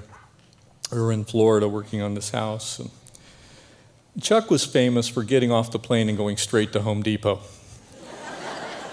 Steve liked that the first day. Second day, not so much. About the third day, we're about 12 hours in, and Steve looked over at Pastor Chuck and he said, "Chuck, I'm going to die. I have to eat." And Chuck, kind of in a somewhat disgusted manner, looked at him and he said, "Well, what do you want me to do? Go get you dinner?" And Steve said, "Yeah." And so Chuck asked him, "What would you like?" He said, "I'd like a salad." And so Pat and I think ordered burgers or something. So Chuck comes back and he's got a sack of burgers and fries. We're over there eating, and Steve goes, "Where's mine?" And Chuck holds up a grocery bag with 2 heads of lettuce and a bottle of ranch.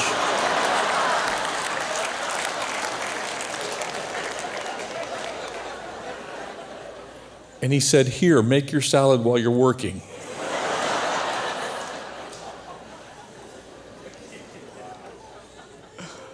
And Steve looked at him, he says, "You know, it's a good thing you're saved, because otherwise you might be the head of the mafia." And at least they finished their victims quickly.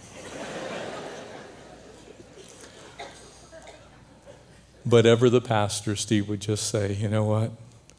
All this is for the glory of the Lord." And that's something I learned from him. Whatever you do in word or in deed, do all in the name of the Lord. Steve did that. He lived his life that way. And I can't imagine the glories that he's seeing now. Amen?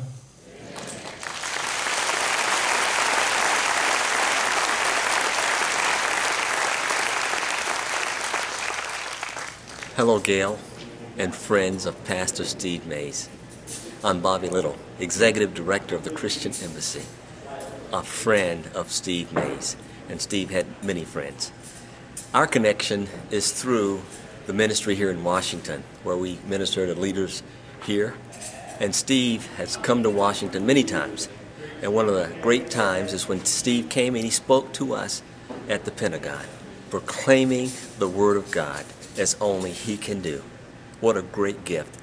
He's an example of what 2 Timothy 2:15 says. Do your best to present yourself to God, a workman who has no need to be ashamed, rightly handling the word of truth. And that's what Steve did. You know it so well. I am honored to have known him. We will miss him, and I know you will too. So our prayers are with you today. May God continue to bless you and keep you. May he continue to shine his face upon you and be gracious to you. Blessings. Hello, I'm Congressman Randy Forbes from the Commonwealth of Virginia.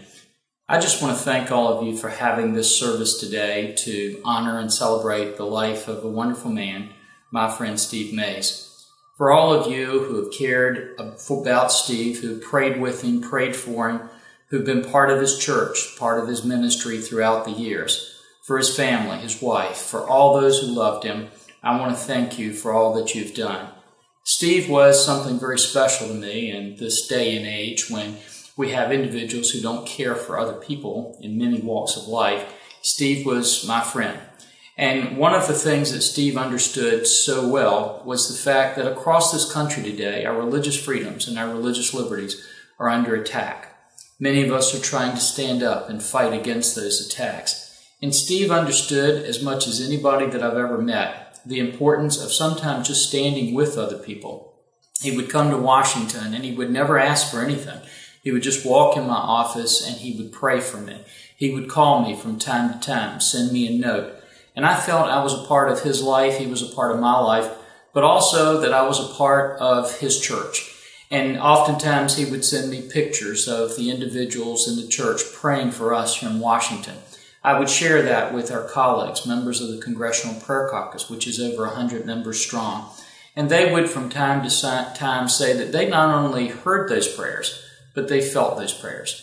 I remember in one particular situation when we were in a very, very tough fight for religious freedom issues, that Steve sent me, without even knowing we were in that fight, a picture of the church with people all across the church kneeling in prayer. And the caption was simply, "We're praying for you." For all of you who joined with Steve in that effort, thank you. And like me, I know that many of you will have a vacuum and a big miss in our hearts because we will miss our friend Steve Mays. But one of the things that gives me joy as I think about this day is that as much as anybody I know, we know where Steve is today. We know that he's with his Savior, Jesus Christ. And not only do we know that, but we know that Steve knew that he knew that he knew that Jesus Christ was the Son of God and that he's going to spend eternity with him. Thank you for letting me be a part of this. And just thank you, Steve Mays, for being a wonderful friend and a wonderful servant. God bless you all.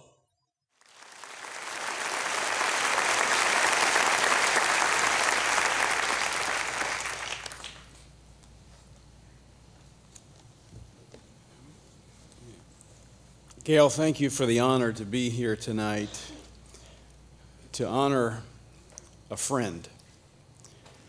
When Steve would call, in fact, my last conversation with Steve was just about 2 weeks before his surgery, and he called to ask if I could come and preach during his absence. And you know, I love this church because you make me feel like a preacher. And I was convinced that Steve would tell you before I would come. Now, you laugh at his jokes. You say amen when he preaches. Make him feel like a preacher. I was trying to think of when I first met Steve, and honestly, I cannot remember. Steve was like the older brother that went off to college, and all of a sudden I found out I had a brother. And Steve was like an older brother to me that he would call out of the blue. And I'm amazed tonight as I hear all these testimonies and the ones speaking about the friendship that Steve had, because that truly was Steve. But when he was with you, he was with you. And he focused upon you and upon that relationship. And he did speak often of his family, of Gail and his children, but also of his congregation. Steve was not just an amazing guy, he was a very amazing guy. I mean, look around. Look at the church that through his ministry that has come together. One of the most diverse, eclectic churches that I've ever been in. People who love the Lord, who love the Word of God. Steve was a preacher. And there's two things that I can really stick out about Steve. One is that when he would get behind the pulpit, there was an anointing that would come upon him that he could teach the Word of God. I think of Acts chapter 4, verse 13, where they said they marveled at Peter and John, at their boldness. And then it says at the end of that verse, it said, then they realized they had been with Jesus. You see, what made Steve such an amazing Bible teacher is that he spent time with Jesus. Jesus radically transformed his life, and he never forgot it, and he never hesitated to tell you about it. The other thing was that I think of Steve, what I think of when I think of Steve, we were spending the day together one time out here in Southern California, and I was speaking at a banquet, and he was just going to come out and hang out with me, which I thought was neat. You know, he has all this stuff to do, and he just wants to hang out. And he was in the back seat, and I was in the front seat. Me and my assistant, we were driving down the interstate, and I hear Steve rustling in the back, and all of a sudden I see a hand thrust up between the seats and goes, "You want an energy shot?"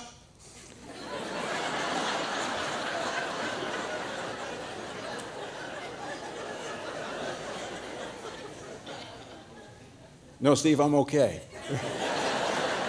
Now I know the secret to how he had so many friends. He had to be drinking those energy shots all the time. There was another thing that was special about Steve. And I think it was because of his own experience of being in the ministry. And you really don't understand how difficult it is for a family of a minister until you've been in the ministry. And Steve actually he's one of the few that I have worked with in my time in national ministry that has actually ministered to my family. He's ministered to my children. He has expressed kindness and generosity and love to my children because he knows from personal experience the demands upon the families of those that are in the ministry. I was shocked when I heard the word. In fact, I had talked to Steve, as I mentioned, just a couple of weeks before the surgery, and I told him I'd be praying. I prayed with him on the phone before we got off, and then I knew the surgery was coming, so I called him. And I got the answering machine or the voicemail of his cell phone. And then the next day I found out that he had gone on to be with the Lord. And I was shocked because you're just never expecting that. Steve, to me, I thought he was the Energizer Bunny. That he would never stop because he just persevered through everything. And when I had that last conversation with him, he was actually, Gail, he was the most upbeat, joyful that I had heard. I mean, I couldn't even tell he was going into surgery. He was so upbeat. In fact, we were making plans. He was going to be with me at my home in just a couple of weeks in Baton Rouge. And I told him I was going to make him eat some catfish and crawfish étouffée again. But as I was thinking of Steve, this passage of Scripture came to mind that I want to share with you tonight. And I do want you to know that he loved you deeply and dearly. He was a shepherd to you, and you were his flock. But the Lord has called him home. And I think of the words of the Apostle Paul that he wrote to Timothy. He said, I have fought the good fight, I have finished the race, and I have kept the faith. Steve Mays, he kept the faith. And in a day when so many don't make it across the finish line in this race of life, of keeping the faith, Steve finished strong. He set an example for all of us. He said, finally there is laid up for me the crown of righteousness, with the Lord, the righteous judge, will give to me on that day, and not to me only, but also to all who have loved his appearing. And because of his ministry of sharing the gospel of Jesus Christ, many will have that crown of righteousness because of his testimony of the grace and the goodness of our Lord and Savior, Jesus Christ.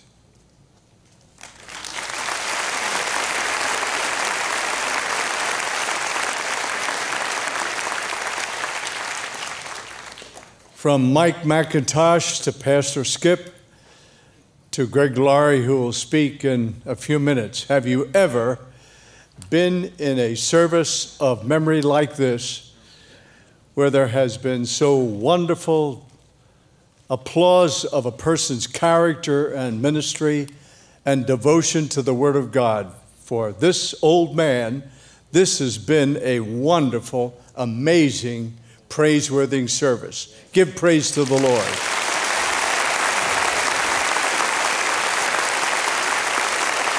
Glory to God.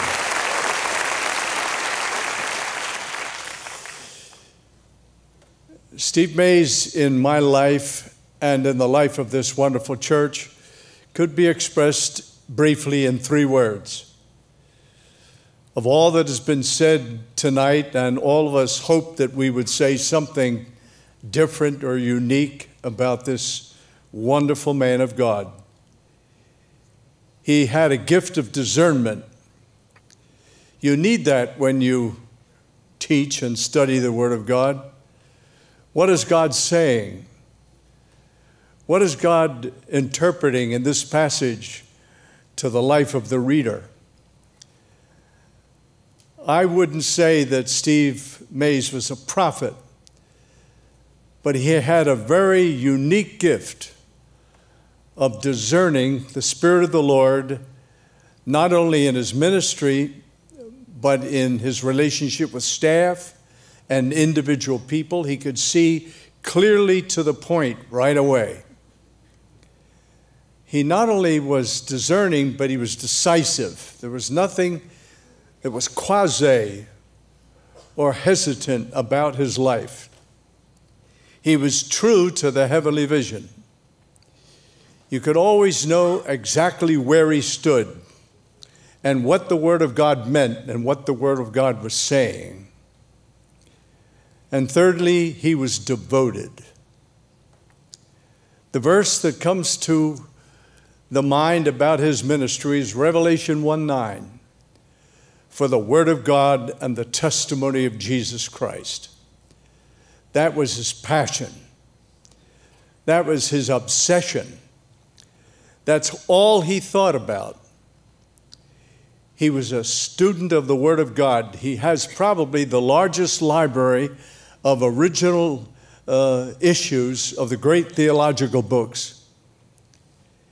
He spoke to common people, and as the Bible says of Jesus, the people heard him gladly. But behind his simple, easy to understand words about the profound truths of the Scripture, there was a man who drilled deep and who knew the authority of the Word of God than those who amplified it through the years. The Joshua that follows him, how wonderful to be able to say this, will experience of a church that's united. His recent emphasis on prayer here. They will be well fed. The staff is strong. There is no division. The vision is clear. And the church, I believe, is ready to launch greater outreach for the salvation of souls. May that be the joy of the generation to come from this wonderful church. Yes.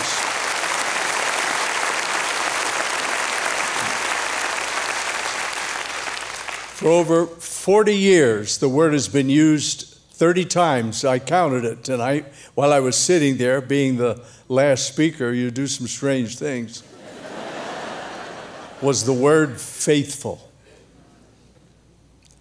That's what God requires of you and of me. Are you faithful to God? Can you be relied upon? Are you accountable? The Bible says the whole world will be accountable to God. Can you give a good reason why you do certain things? And we remember that we shall all appear before the judgment seat of Christ to receive the things in the body, whether they be good or bad. Thank God for the future of this church, which is going to be brighter than even some of the promises of God we understand. And then allow me to say this, please. 42 years of faithful devotion to one woman. Not a mark of a lack of integrity in the life of Steve Mays. Not a mark.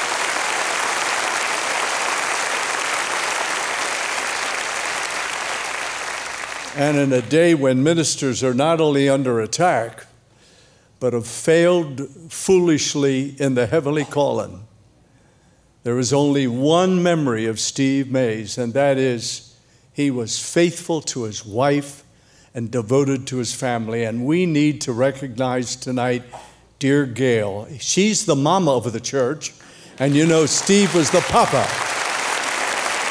Gail, would you honor us by standing? Please.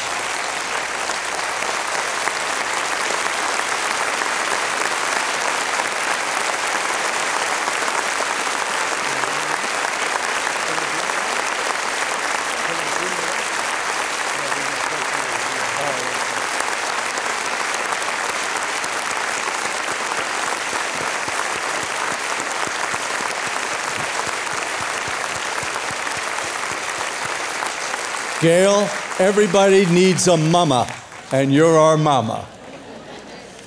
She said to Carol and to me, the last month or two, they couldn't get enough of each other. Sweeter as the years go by. After some beautiful memories of Pastor Steve, Greg Laurie is going to preach. If you are here tonight to give a tribute to Pastor Steve Mays, and you're not a believer in the Lord Jesus Christ, and you're not sure your sins are forgiven, the greatest tribute you could not only give to the Lord Jesus, who died for you and rose again, but for this precious pastor to open your heart to Christ. And when Greg preaches, receive the blessed Lord. For the Bible says, whosoever shall call on the name of the Lord shall be saved.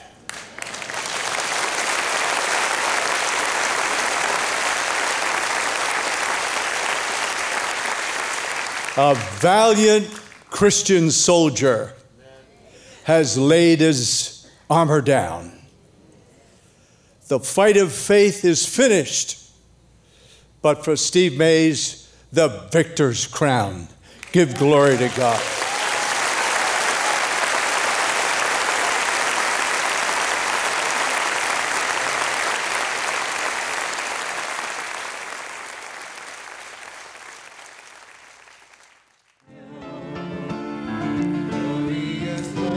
Good evening and welcome to Living on God's Word.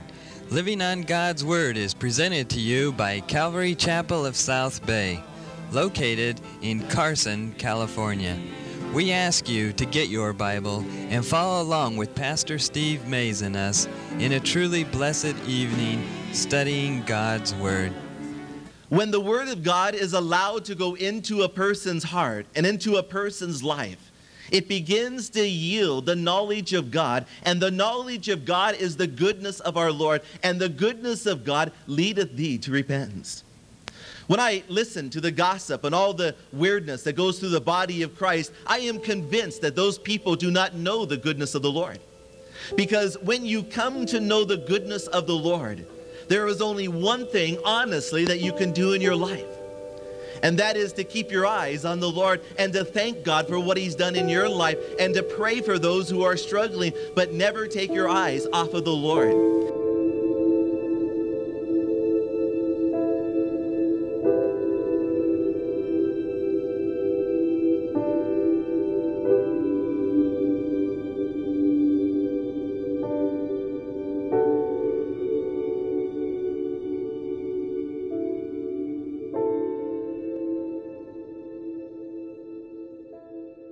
You know, we had so many young fellas coming in at that time that had just been out into the world and into the drugs and so forth. And so Steve was just another one of the many that God was drawing to Himself at that time. I will give it to you this morning, and it is a conviction. And I will not apologize for what I'm going to say, because it is the word of the Lord. When Nehemiah got done, he had them all stand up and say amen, and they said amen, praise the Lord. Concerning all that he had, his peace, he gave it away. Concerning the king's keys to the kingdom, he gave it away, and he gave his glory away, and finally he gave his life away. In other words, for no other reason but do you believe that you're closer to the coming of Jesus Christ. How many of you believe that? Boy, we ought to live that way. I mean, if I know that I'm closer today than yesterday, that the Lord's coming back, what am I doing to get ready for that moment in my life? His kingdom meant nothing to him. His throne had no power. But here was a man that was touched by God. Thinking somehow I could do it by myself, but slipped and fell down on my face. Now by the power vested in me by the state of California and by the Board of Trustees of Azusa Pacific University, I hereby confer upon you the degree Doctor of Divinity. Congratulations.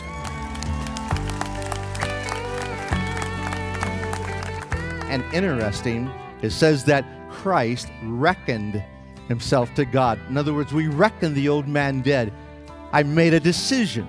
I'm going to follow Christ. So no matter how big a ministry gets, even in my own heart, if I'm in the Word, then it's going to be the stabilizing factor of my heart.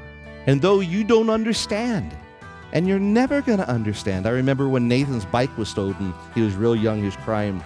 I just said, you know, son, it's terrible living in this world. It's terrible what people do, but I want you to know that's exactly what Satan does. He steals the soul. He brings sin into our life, and he steals and robs our relationship with God. And Nathan told me later on in years of his life, he says, I never forgot that. And that's what needs to happen today. You cannot quit. You cannot escape. You need to look to God like you've never looked before, and we need to begin to pray. And if we are in sin, we need to get out. What did Paul say? None of these things moved me. Neither did I count my life dear, that I might finish the course that God gave to me with joy in my heart. And so he looked at the cross, and that cross is your will and God's will. If I want a pure conscience, then I have to wash it with the Word of God. So when you have devotions, you're washing your windows. We need to be filled with the power of the Holy Spirit so we don't what? Give in. Greater is He that's in you than he that's in the world. Amen? That's the exciting thing about Jesus Christ. He's on fire in our heart because the Word of God. If God wants to take you, go then. So I'll meet my wife in the air. We used to say, here, there, or in the air. When we finally come to realize we love each other, we become friends, then for the rest of our lives, we're just friends. And that's what makes it. And so today you stand, and that's what marriage is all about. And it's just so cool. So, you know, as you face each other, JR, let's face each other for a second, hold each other's hands. JR, will you take Heather to be your lawful wedded wife? Will you love her and minister to her? Will you be with her, always encouraging her, be by her side, pray with her, and minister to her very needs? Hold her when she needs to be held, and just give her space when she needs to be give space. And would you do that in Jesus' name? And Heather, would you take JR and would you love him and minister to his heart and watch over his life and make sure you point the way to Jesus Christ, because we know that you're stronger, and that's okay. But we know that God's given a hunger in his heart. Will you feed that hunger and encourage him to be all that he can for Jesus Christ? I will. And would you repeat after me, JR? Heather, before God, and these witnesses, I will love you, and take care of you. I'll minister to you, and pray for you. I'll be by your side, and always help you. I only ask that we could remain friends and lovers. In the name of the Father, and of the Son, and of the Holy Spirit. And Heather, would you, as you look into his eyes, repeat, JR, before God and these witnesses, I will love you, and I will encourage you. I'll learn to be quiet. Yes. Yes. There's a little thing in there. Just a little slant, you know. Little daughter, father here. I'll learn to be quiet. I'll learn to be quiet. And to speak up. And to speak up. I know that you'll make a great father. I know that you make a great father. And a great leader. And a great leader. I love you. I love you. In the name of the Father, and of the Son, and of the Holy Spirit. You can kiss your bride. Mr. and Mrs. Rosaldo. Been probably the best, exciting time in my life, probably because my family's back together.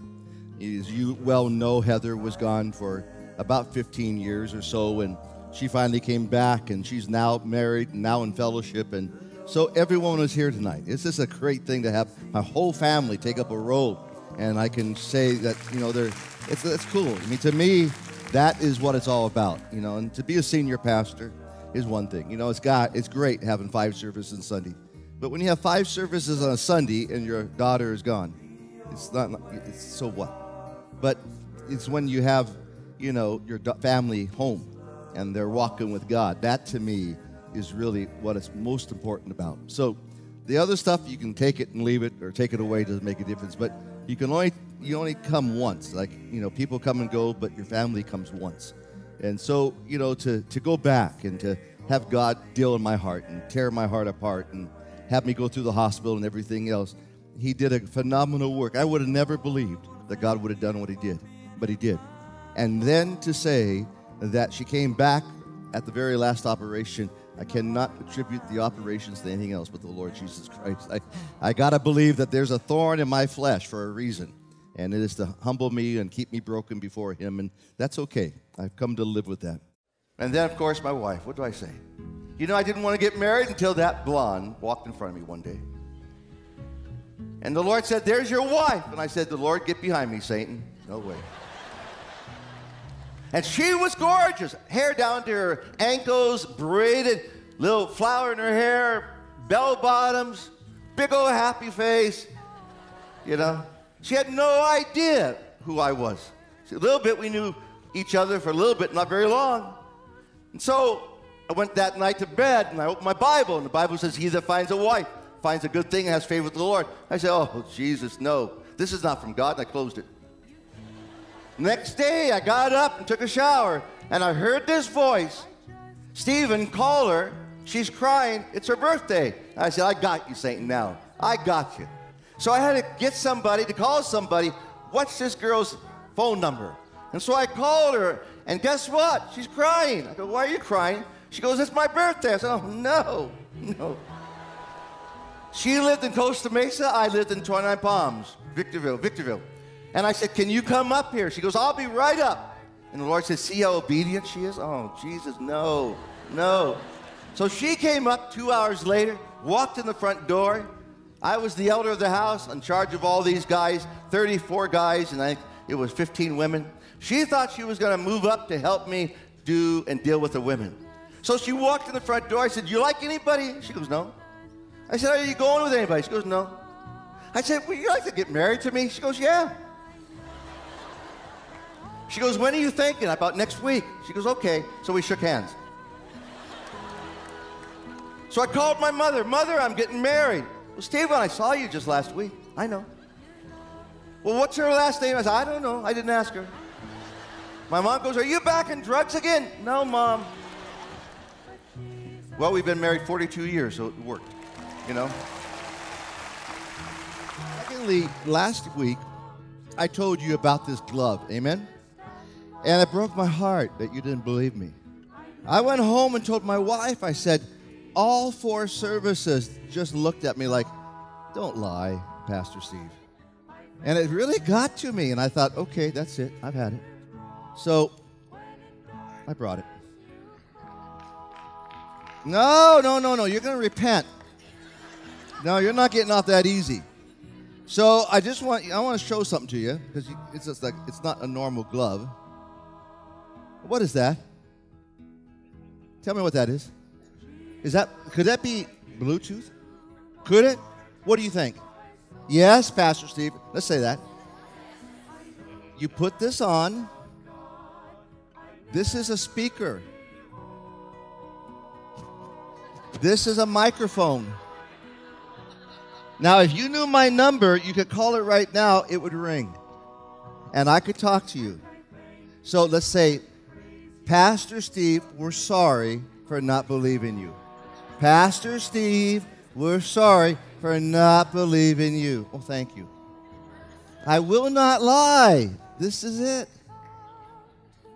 Can you believe that, honestly? They want me to wear this so they can get a hold of me all the time. This is bad. This is a bad thing. And look at that Bluetooth going crazy. See it? So I can turn it off. Oh, it's off. See? Pastor Steve does not lie. Amen.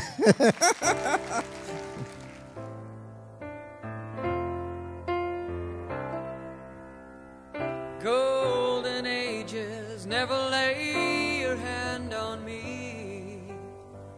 Hidden in the pages is a life behind the key. And when our work on earth is done, we'll be living in the life to carry on.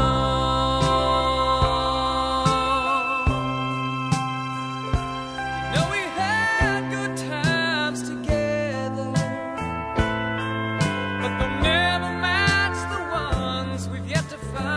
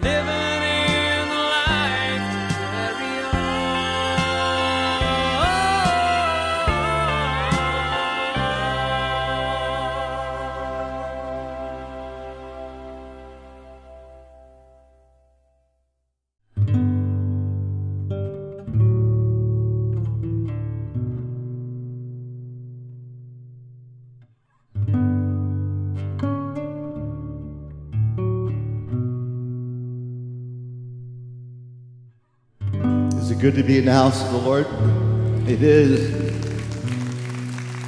Amen. There's only one place better. That's to be with him in heaven. That's a wonderful thing. For me to live is Christ, and for me to die is gain.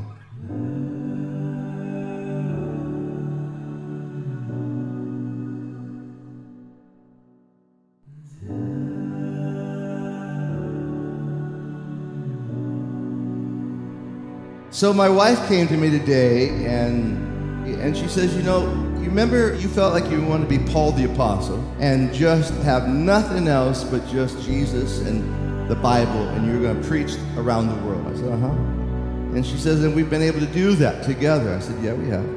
She says, you remember how Paul the Apostle was given that thorn in the flesh? And we prayed and prayed and prayed and prayed, and the church prayed and prayed, and God never took it away? Uh-huh. Well, honey, I don't think it's time to quit. I think it's time for God to give you more grace, because I still feel like you should keep going. I thought, that's really sweet. As long as I have a mind and a heart, I want to preach and teach, and if this is whatever God wants, and either I'm going to wake up in heaven, or I'm going to wake up in a world of pain. That's God's decision.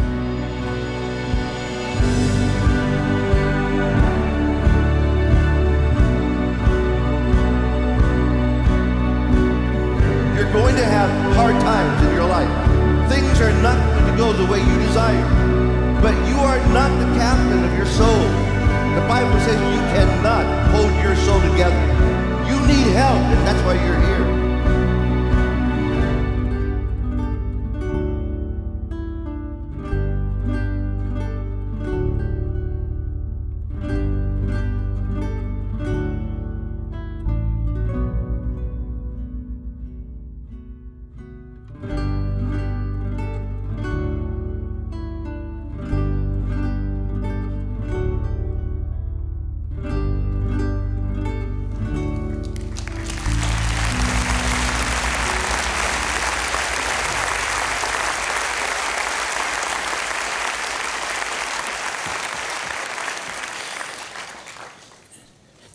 And one of the things that we know Steve would like and that Gail has desired is to have a message tonight on the hope in Christ in heaven. And I don't know anybody better equipped to do that than Greg Laurie. So after Harvest Band plays and leads us in a little worship, Greg is going to come and share, and then we'll close together. So let's worship. Would you stand?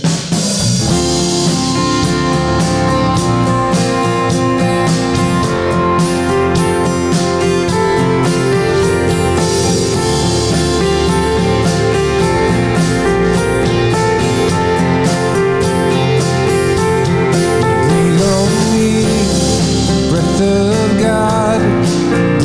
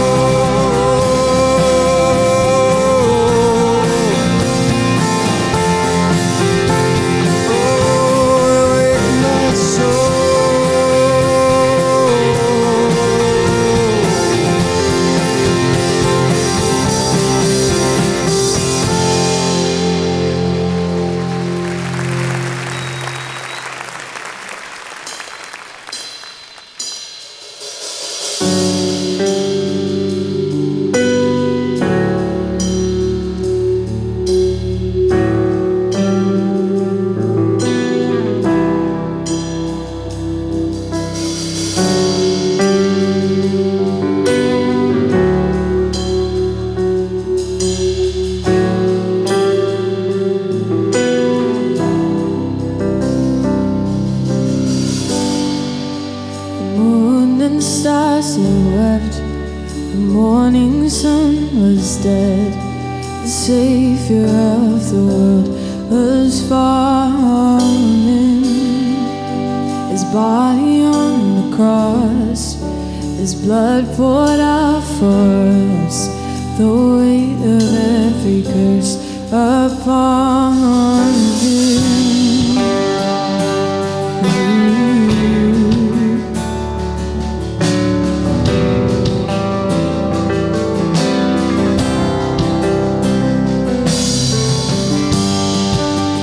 Final breath He gave as heaven looked away.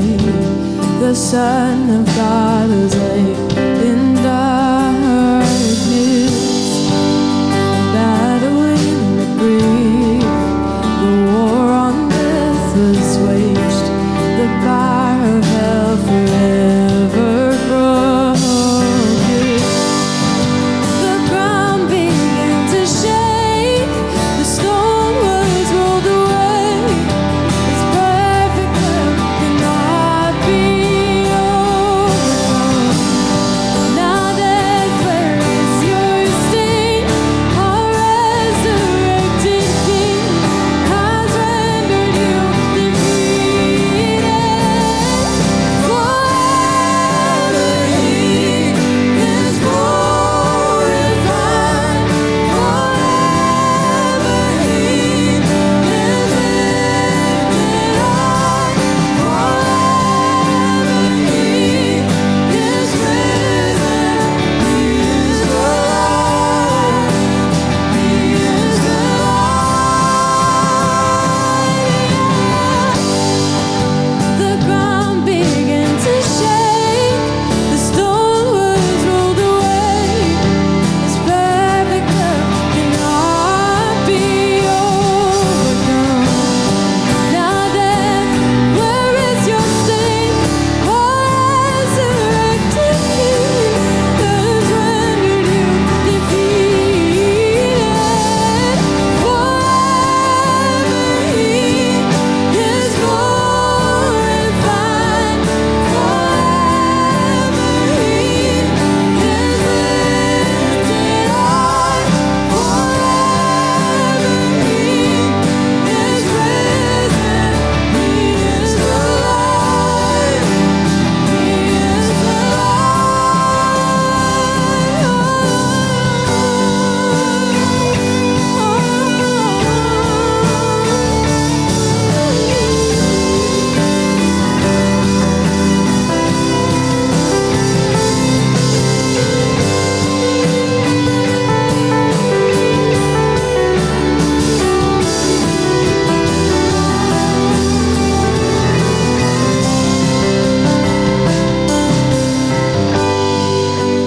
We sing hallelujah. We sing hallelujah. We sing hallelujah. The Lamb has overcome. We sing hallelujah. We sing hallelujah. We sing hallelujah. The Lamb has overcome. You guys sing it. We sing hallelujah. We sing hallelujah. We sing hallelujah. The Lamb has overcome. He's overcome. We sing hallelujah. We sing hallelujah. The Lamb has overcome. We sing hallelujah. We sing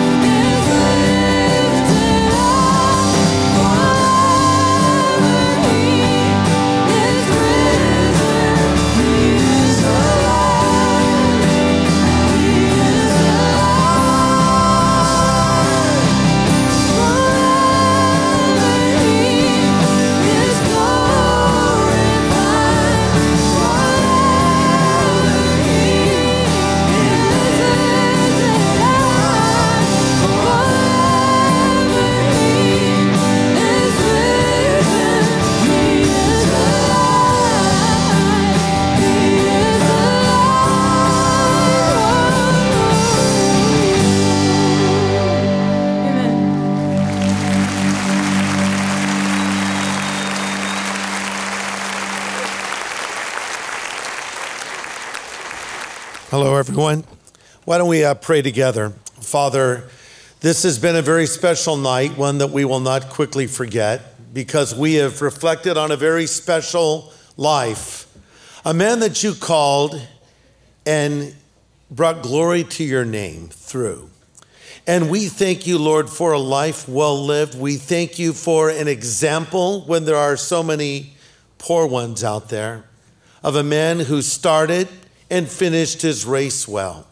And Lord, we too want to finish our race well whenever that day would come, when you would call us home, or if you would come for us before death, because there is a generation that will not see death, but they'll be caught up to meet you in the air. Oh Lord, we hope we're that generation.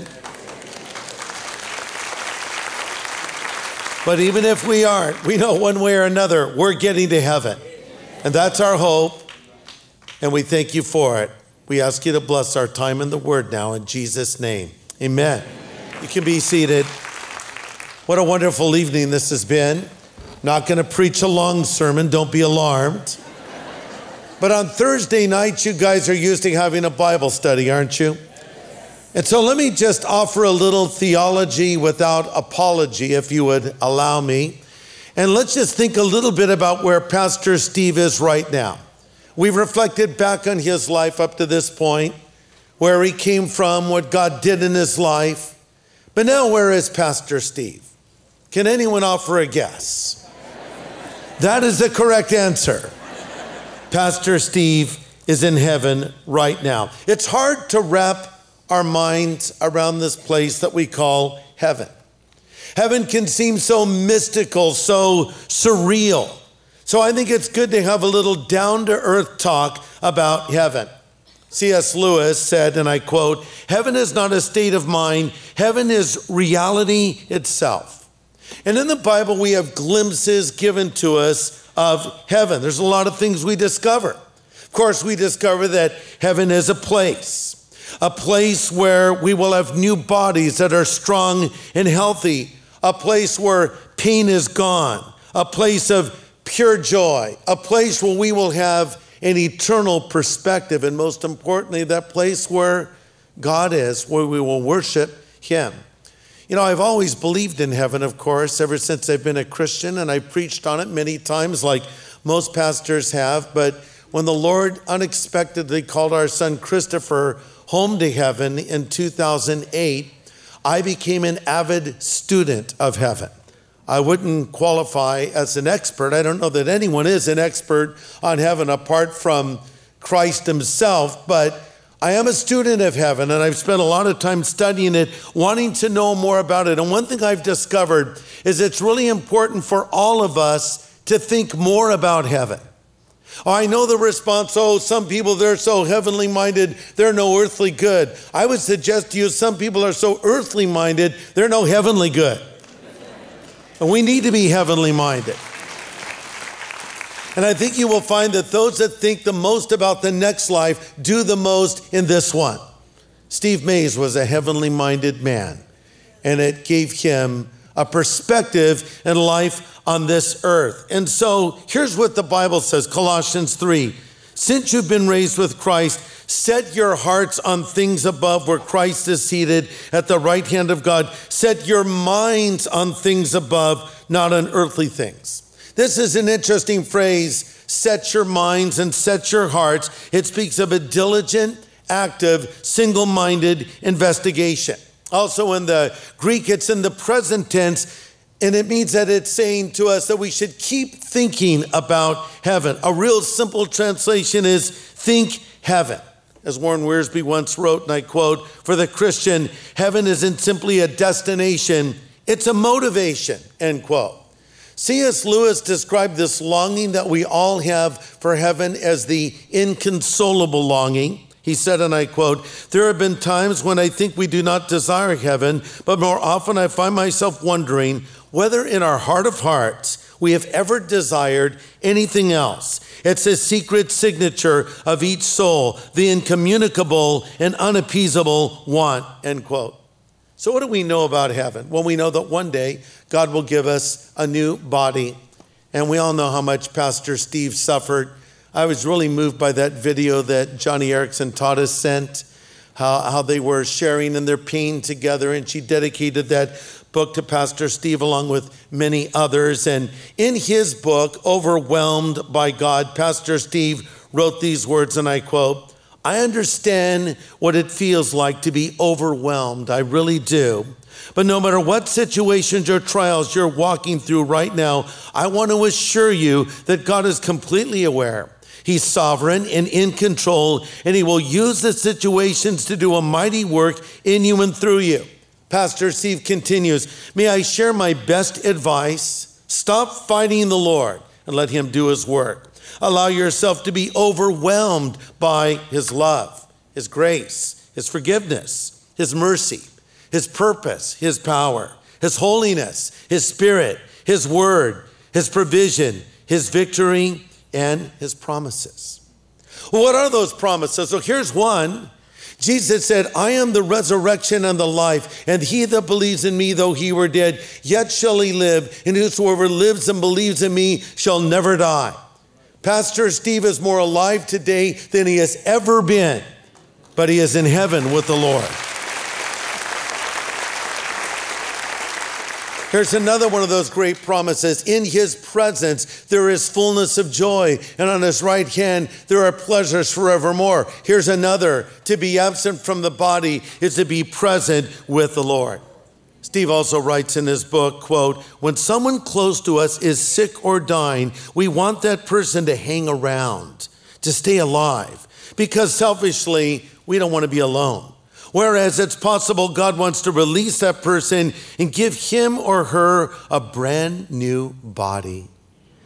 See, Steve has been released from the shackles. You know, it's interesting. Paul writes there in Timothy, "I fought the good fight. I kept the faith. I finished the course. Henceforth there is laid up for me a crown of righteousness, which the Lord, the righteous judge, will give to me in that day, and not to me only, but to all who love his appearing." By the way, the word crown, the name for crown is Stephanos or Stephan or Stephen or Steve.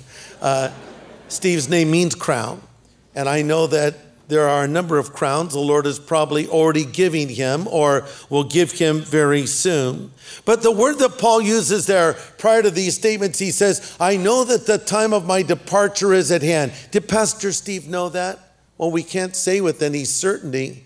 One of the last things he did was he wrote Gail a little love note. As we already heard, he went to see his son Nathan and spent time with the grandchildren. Maybe there was a sense in Steve's heart. We don't know with certainty, but it's interesting because the word that Paul uses there for departure means to strike the tent. You know, this body we live in, it's like a tent. It's not meant to last forever. I don't know about you if you like to go camping. We know that Pastor Steve blows away woodpeckers, so we want to... That was a little shocking to me.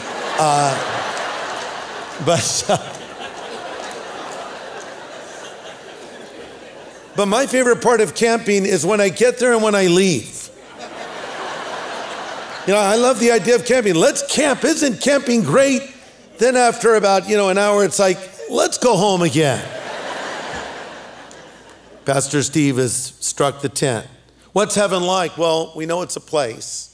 It's as much of a place as Los Angeles or New York or Rome or Paris or any other city you want to name. It's a place. Jesus said, "I've gone to prepare a place for you." So that's a simple thing. It's a place. Another thing, this is a no-brainer. It's way better than earth. Way better. Paul said that he had a longing to go and be with Christ, which was far better. And that could actually be translated much, much better. Or as they would say in Hawaii, mo better bra, Heaven is described not only as a place, but as a paradise. Remember, Jesus said to the thief on the cross, who said to our Lord, "Lord, remember me when you come into your kingdom." And Christ said, "Truly, truly, I say to you, today you will be with me in paradise." And the Apostle Paul, who died and actually went to glory and was called back to earth, described it simply this way. He said, I can't put into words what I saw and heard, but I'll tell you this much. It was paradise. And the word that he uses there is a word that describes the royal garden of a king. I don't know what we could even compare that to, but it's the idea of a magnificent garden and a palatial estate that is manicured and cared for. He said it was just paradise. And by the way, if someone in heaven was given the choice to come back to earth, I guarantee they would want to stay right where they are. So it's a paradise, it's a place, it's a city. We're told in Hebrews 11:10, God is the architect of that city, and we're looking for the city that is to come. You know, sometimes we get this weird concept of heaven, like we're going to just sit around in clouds and pluck harps, and it's going to be the most boring place ever. The Bible tells us it's a place, it's a paradise, it's a city. Hey, cities have things to do. Cities have restaurants. Cities have activities. You do things in cities. I expect to do things in heaven.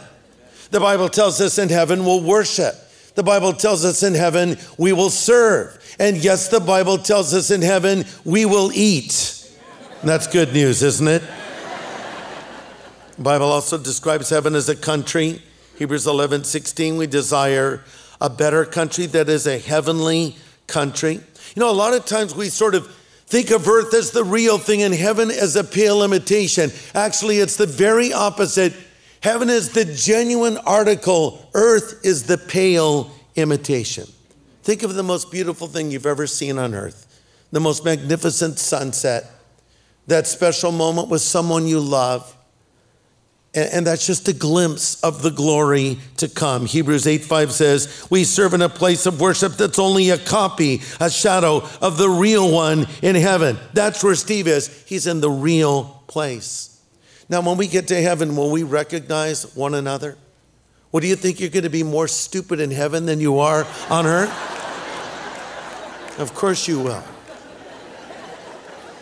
Now, sometimes those of us who are follically challenged, we all can't have Skip Heitzig's hair. By the way, that's a hairpiece. No one's ever bald as a cue ball, Skip Heitzig. And I'm going to go buy one later. But we often joke and say, well, in heaven, we'll have a full head of hair. Well, what if the perfected state is baldness and heaven is, or hair is part of the curse? That's something to think about. Steve and I shared that. But listen to this. We'll not only know one another, but our love will be stronger and pure and sweeter. There's no more a break in our love, and there is a break in our thoughts. Death breaks ties on earth, but it renews them in heaven. And we may be there sooner than we think, because the Bible speaks of an event. We call it the rapture. That will happen in a moment, in the twinkling of an eye, when the dead in Christ shall rise first, and we which are alive and remaining shall be caught up together with them in the clouds, and so shall we ever be with the Lord. Then Paul goes on to say, therefore comfort one another with these words. Why did he say that? Because the believers in Thessalonica were concerned that they had loved ones who had died, and they thought maybe they missed the rapture or they would never see them again. Paul's saying there's going to be a reunion one day. You'll be caught up together with them in the clouds. So, Gail, you could just be going about your business. I don't know where Gail is. Where is Gail? There she is. Hello, Gail. God bless you. Gail, you could just be going about your business. And all of a sudden, even faster than you can blink, there's Steve. There we are, reunited that fast with our loved ones. I'm looking at my son, Christopher. You're looking at loved ones that have gone on before you. And that's what we're going to be able to experience when we're in the presence of the Lord for all eternity. Let me just close with these thoughts. The longer that I've been a pastor, and I've been a pastor for 40 years, I haven't been married quite as long as Pastor Steve and Gail. Only 40 years for us. We're newlyweds, you see.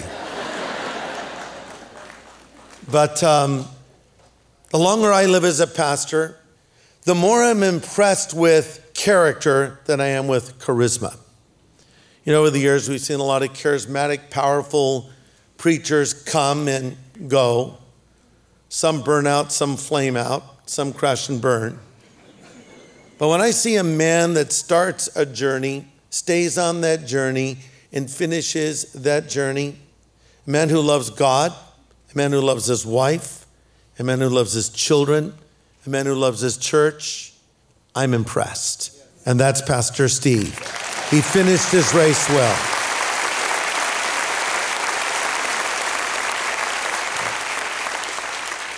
Charles Spurgeon, one of Steve's heroes, wrote these words, quote, "A good character is the best tombstone. Those who loved you and were helped by you will remember you. So carve your name on hearts, not on marble." That's what Pastor Steve did. He carved it in your hearts. Now, a closing word from Pastor Steve, again from his book, Overwhelmed. What is the purpose of God for your life? Have you ever asked that question? Have you ever wondered why you're here on this earth and why you are who you are? God created you for a reason. It's amazing, really. He has both a purpose and a plan for you. Hence, you are uniquely formed and fashioned as an individual. Your purpose and life plans are just as unique. And that's true. God made you for a purpose. He made you to know him. And I've been asked to just give you an opportunity to believe in Jesus if you haven't. I was going over some of my old emails, and I came across an email from Pastor Steve that he sent me some time ago. He wanted to get together, and so we spent some time together, and he was asking me about evangelism and sharing the gospel and calling people to Christ. And he says, and I'm reading from his email now, "So I share the fruits with you, my brother. In the last 2 Sunday morning services, 200 people received Christ. In our Good Friday service, in the morning, 40 gave their lives to Christ. And in our Friday night, Good Friday service, 30 gave their life to Christ. And at our sunrise service, 200 stood before me on the tennis courts and said the sinner's prayer. And back at the church, another 100 came to know the Lord," which means in the last 2 weeks, 570 people came to Christ. Thanks for taking the time with me. I love this stuff. You know, isn't that great?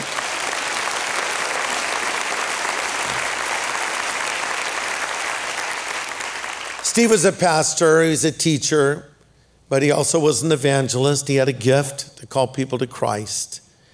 And in his honor and thanking God for his life, if there's anyone here that doesn't have that hope of heaven, we wouldn't want to dismiss you tonight without it. So why don't we just close in prayer? Father, again, thanks for the hope we have in Christ, because we who have trusted you know one day we'll go to that place, that paradise, that city, that country, and we'll be with you, and we'll be reunited with loved ones who have preceded us. But Lord, we know there might be some here that don't know you yet. There might be some who will watch this at another time, a video replay of it, or hear it somewhere else and may not yet know you. So Lord, we pray for them that they will come to know Jesus. Listen, while our heads are bowed and our eyes are closed, if you're not sure if your sin is forgiven, if you don't have the confidence that you will go to heaven when you die, if you want to be sure that you're right with God, why don't you just pray this prayer right where you are, wherever you're hearing or seeing this. Pray this prayer after me, just a simple prayer. Lord Jesus, I know that I'm a sinner, but I know that you're a Savior. And I thank you for coming to this earth and dying on the cross for me, and then absorbing God's wrath in my place and rising again from the dead. I turn from my sin and I choose to follow you from this moment forward. In Jesus' name I pray. Amen. Amen. You know, one day we'll see all the fruit that comes from a life well lived that's been passed on to you, and you pass it on to others. And I just encourage all of you to follow the example of this man of God, and we thank the Lord for him, and I thank the Lord for you as well. God bless you guys.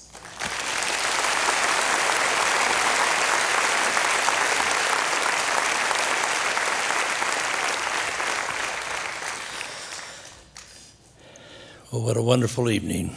I want to, on one hand, thank all of you for coming, and also the speakers, some of which drove or flew quite a distance to come and just to be able to share 4 or 5 minutes. It's how much Steve meant to them to do what they did. And then those that sent in letters and videos and letter and messages, and that we were able to share.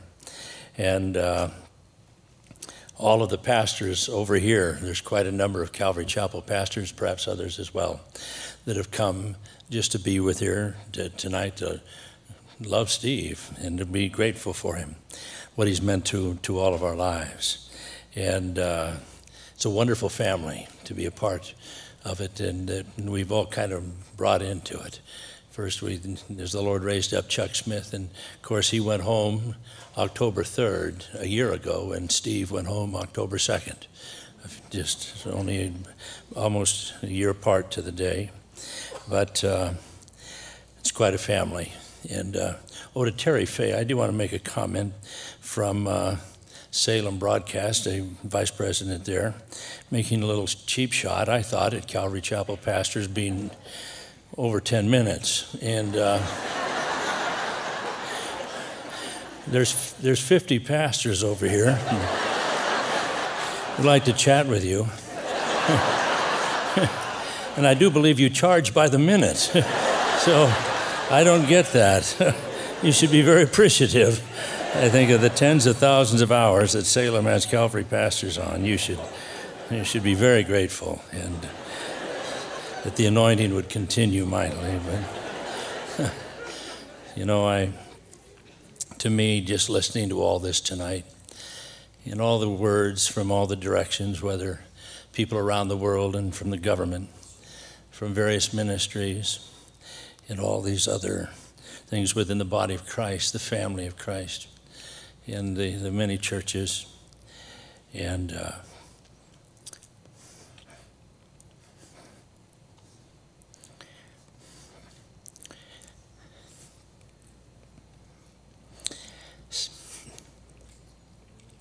Steve was just my friend, a dear friend. I was down in Guatemala when this happened. We'd talked before, and he knew the surgery course, and he'd asked me to set up and commit to a number of services that I was able to do when he knew it was coming. And Gene was with Gail during the surgery, and they had some meals together in the following days and hours, and I'd call and talk to Gene and got a report every day how things were going. And he had a wonderful night the night before. Gene and Gail were together with Steve for about an hour, and they just had a wonderful evening of sharing and fellowship. And Gene commented that when they were leaving, I guess Gene and Gail hugged each other, and Steve said something about, "You two take care of each other." And we've been friends for many, many years, but it didn't seem significant at all at the time. And then as I guess Gail gave him a kiss as they were leaving, and then Steve asked my wife for a kiss, which, well, we'll deal with that in heaven. But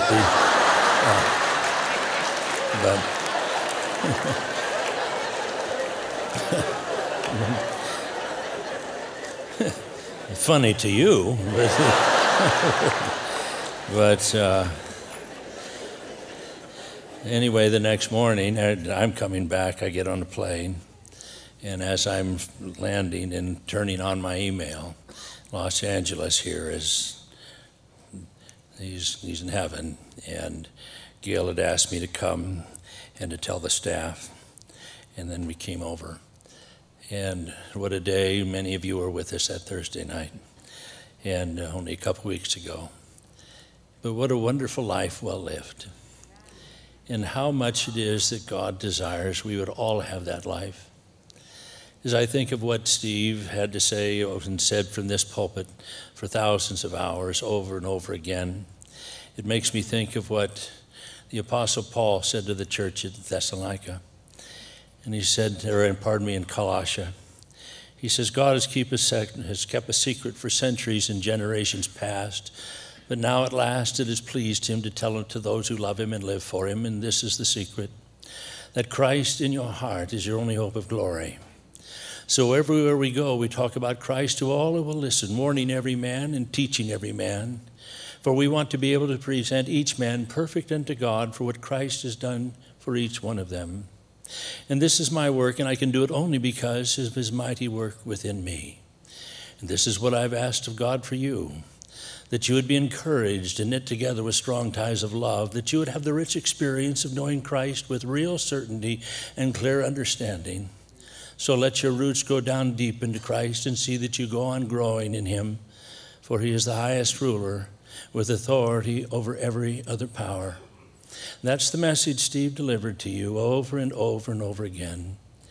And may God richly bless you. And as we close tonight, I think Rob and Pat are going to go and get Gail, bring her up here and pray for her, as we can all just ask God's blessing upon this wonderful helpmate. I knew Steve, I suppose, as well as anybody, and I can honestly tell you, he'd have been a mess without this woman. Now, I'm a little more even with Steve, but he's quite a blessing. And to me, a little sister. Our birthdays are the same day, but anyway. Morning, guys. You know, behind any great man, there's an even greater woman. Wouldn't you agree?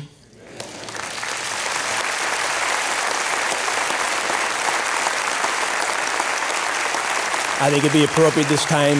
Let's stand in honor of Gail. We made it. It's hard to look at her, though. And when I thought of you at this time, the Lord gave me this passage. Who can find a virtuous wife? For her worth is far above rubies. The heart of her husband safely trusts her, so he will have no lack of gain. She does him good and not evil all the days of her life. Her husband is known in the gates when he sits among the elders of the land. She watches over the ways of her household and does not eat the bread of idleness. Her children rise up and call her blessed. Her husband also, and he praises her. Many daughters have done well, but you excel them all. Charm is deceitful and beauty is passing, but a woman who fears the Lord, she shall be praised. Would you agree? Amen.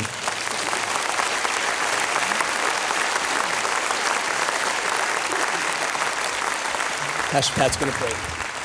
Let's pray. Father, we thank you, God. Thank you for Gail. Lord, we thank you for her life. Lord, though we may be missing our pastor, she is missing her friend, her helpmate, Lord, the one that she has spent most all of her life with. And we ask and pray, God, would you be her comfort? Would you be her strength? Would you be her hope? Lord, we do thank you, Lord, each one of us pastors, for our wives and the strength that Gail has been in teaching and ministering to the ladies here and to our wives. Lord, Pastor Steve, very faithful man, but Gail is even more so a faithful woman in standing and trusting you and believing all that you have done and worked through her heart and her life, Lord. We ask and pray, God. Again, Lord, we thank you that though maybe 45 years ago or so, she opened her heart and received you as her Lord and Savior. And at that time, she asked you to be her husband, God. Lord, now that her husband is with you, we ask and pray you would continue to be her husband, her strength, watching over her, guiding her, and keeping her, Lord. And we thank you and we praise you in Jesus' name. Amen.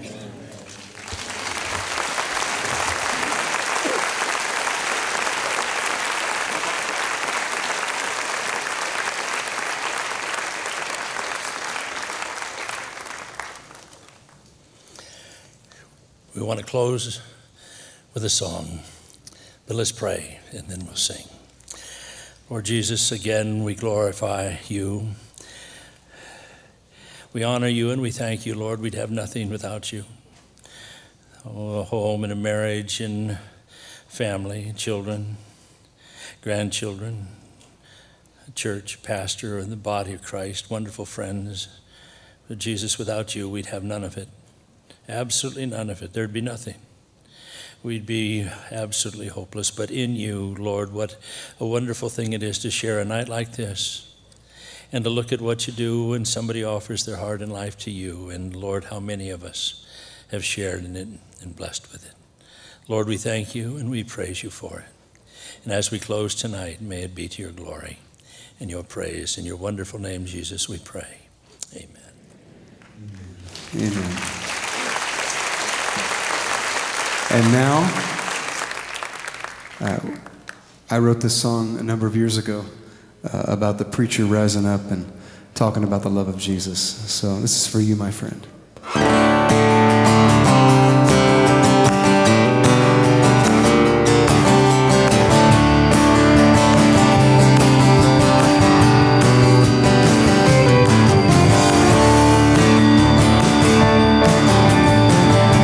Lift your eyes, church.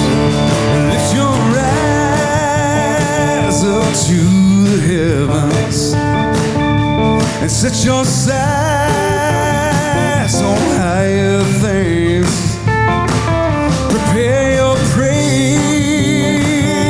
to be given, yeah, to the highest King. Let your songs rise up with power.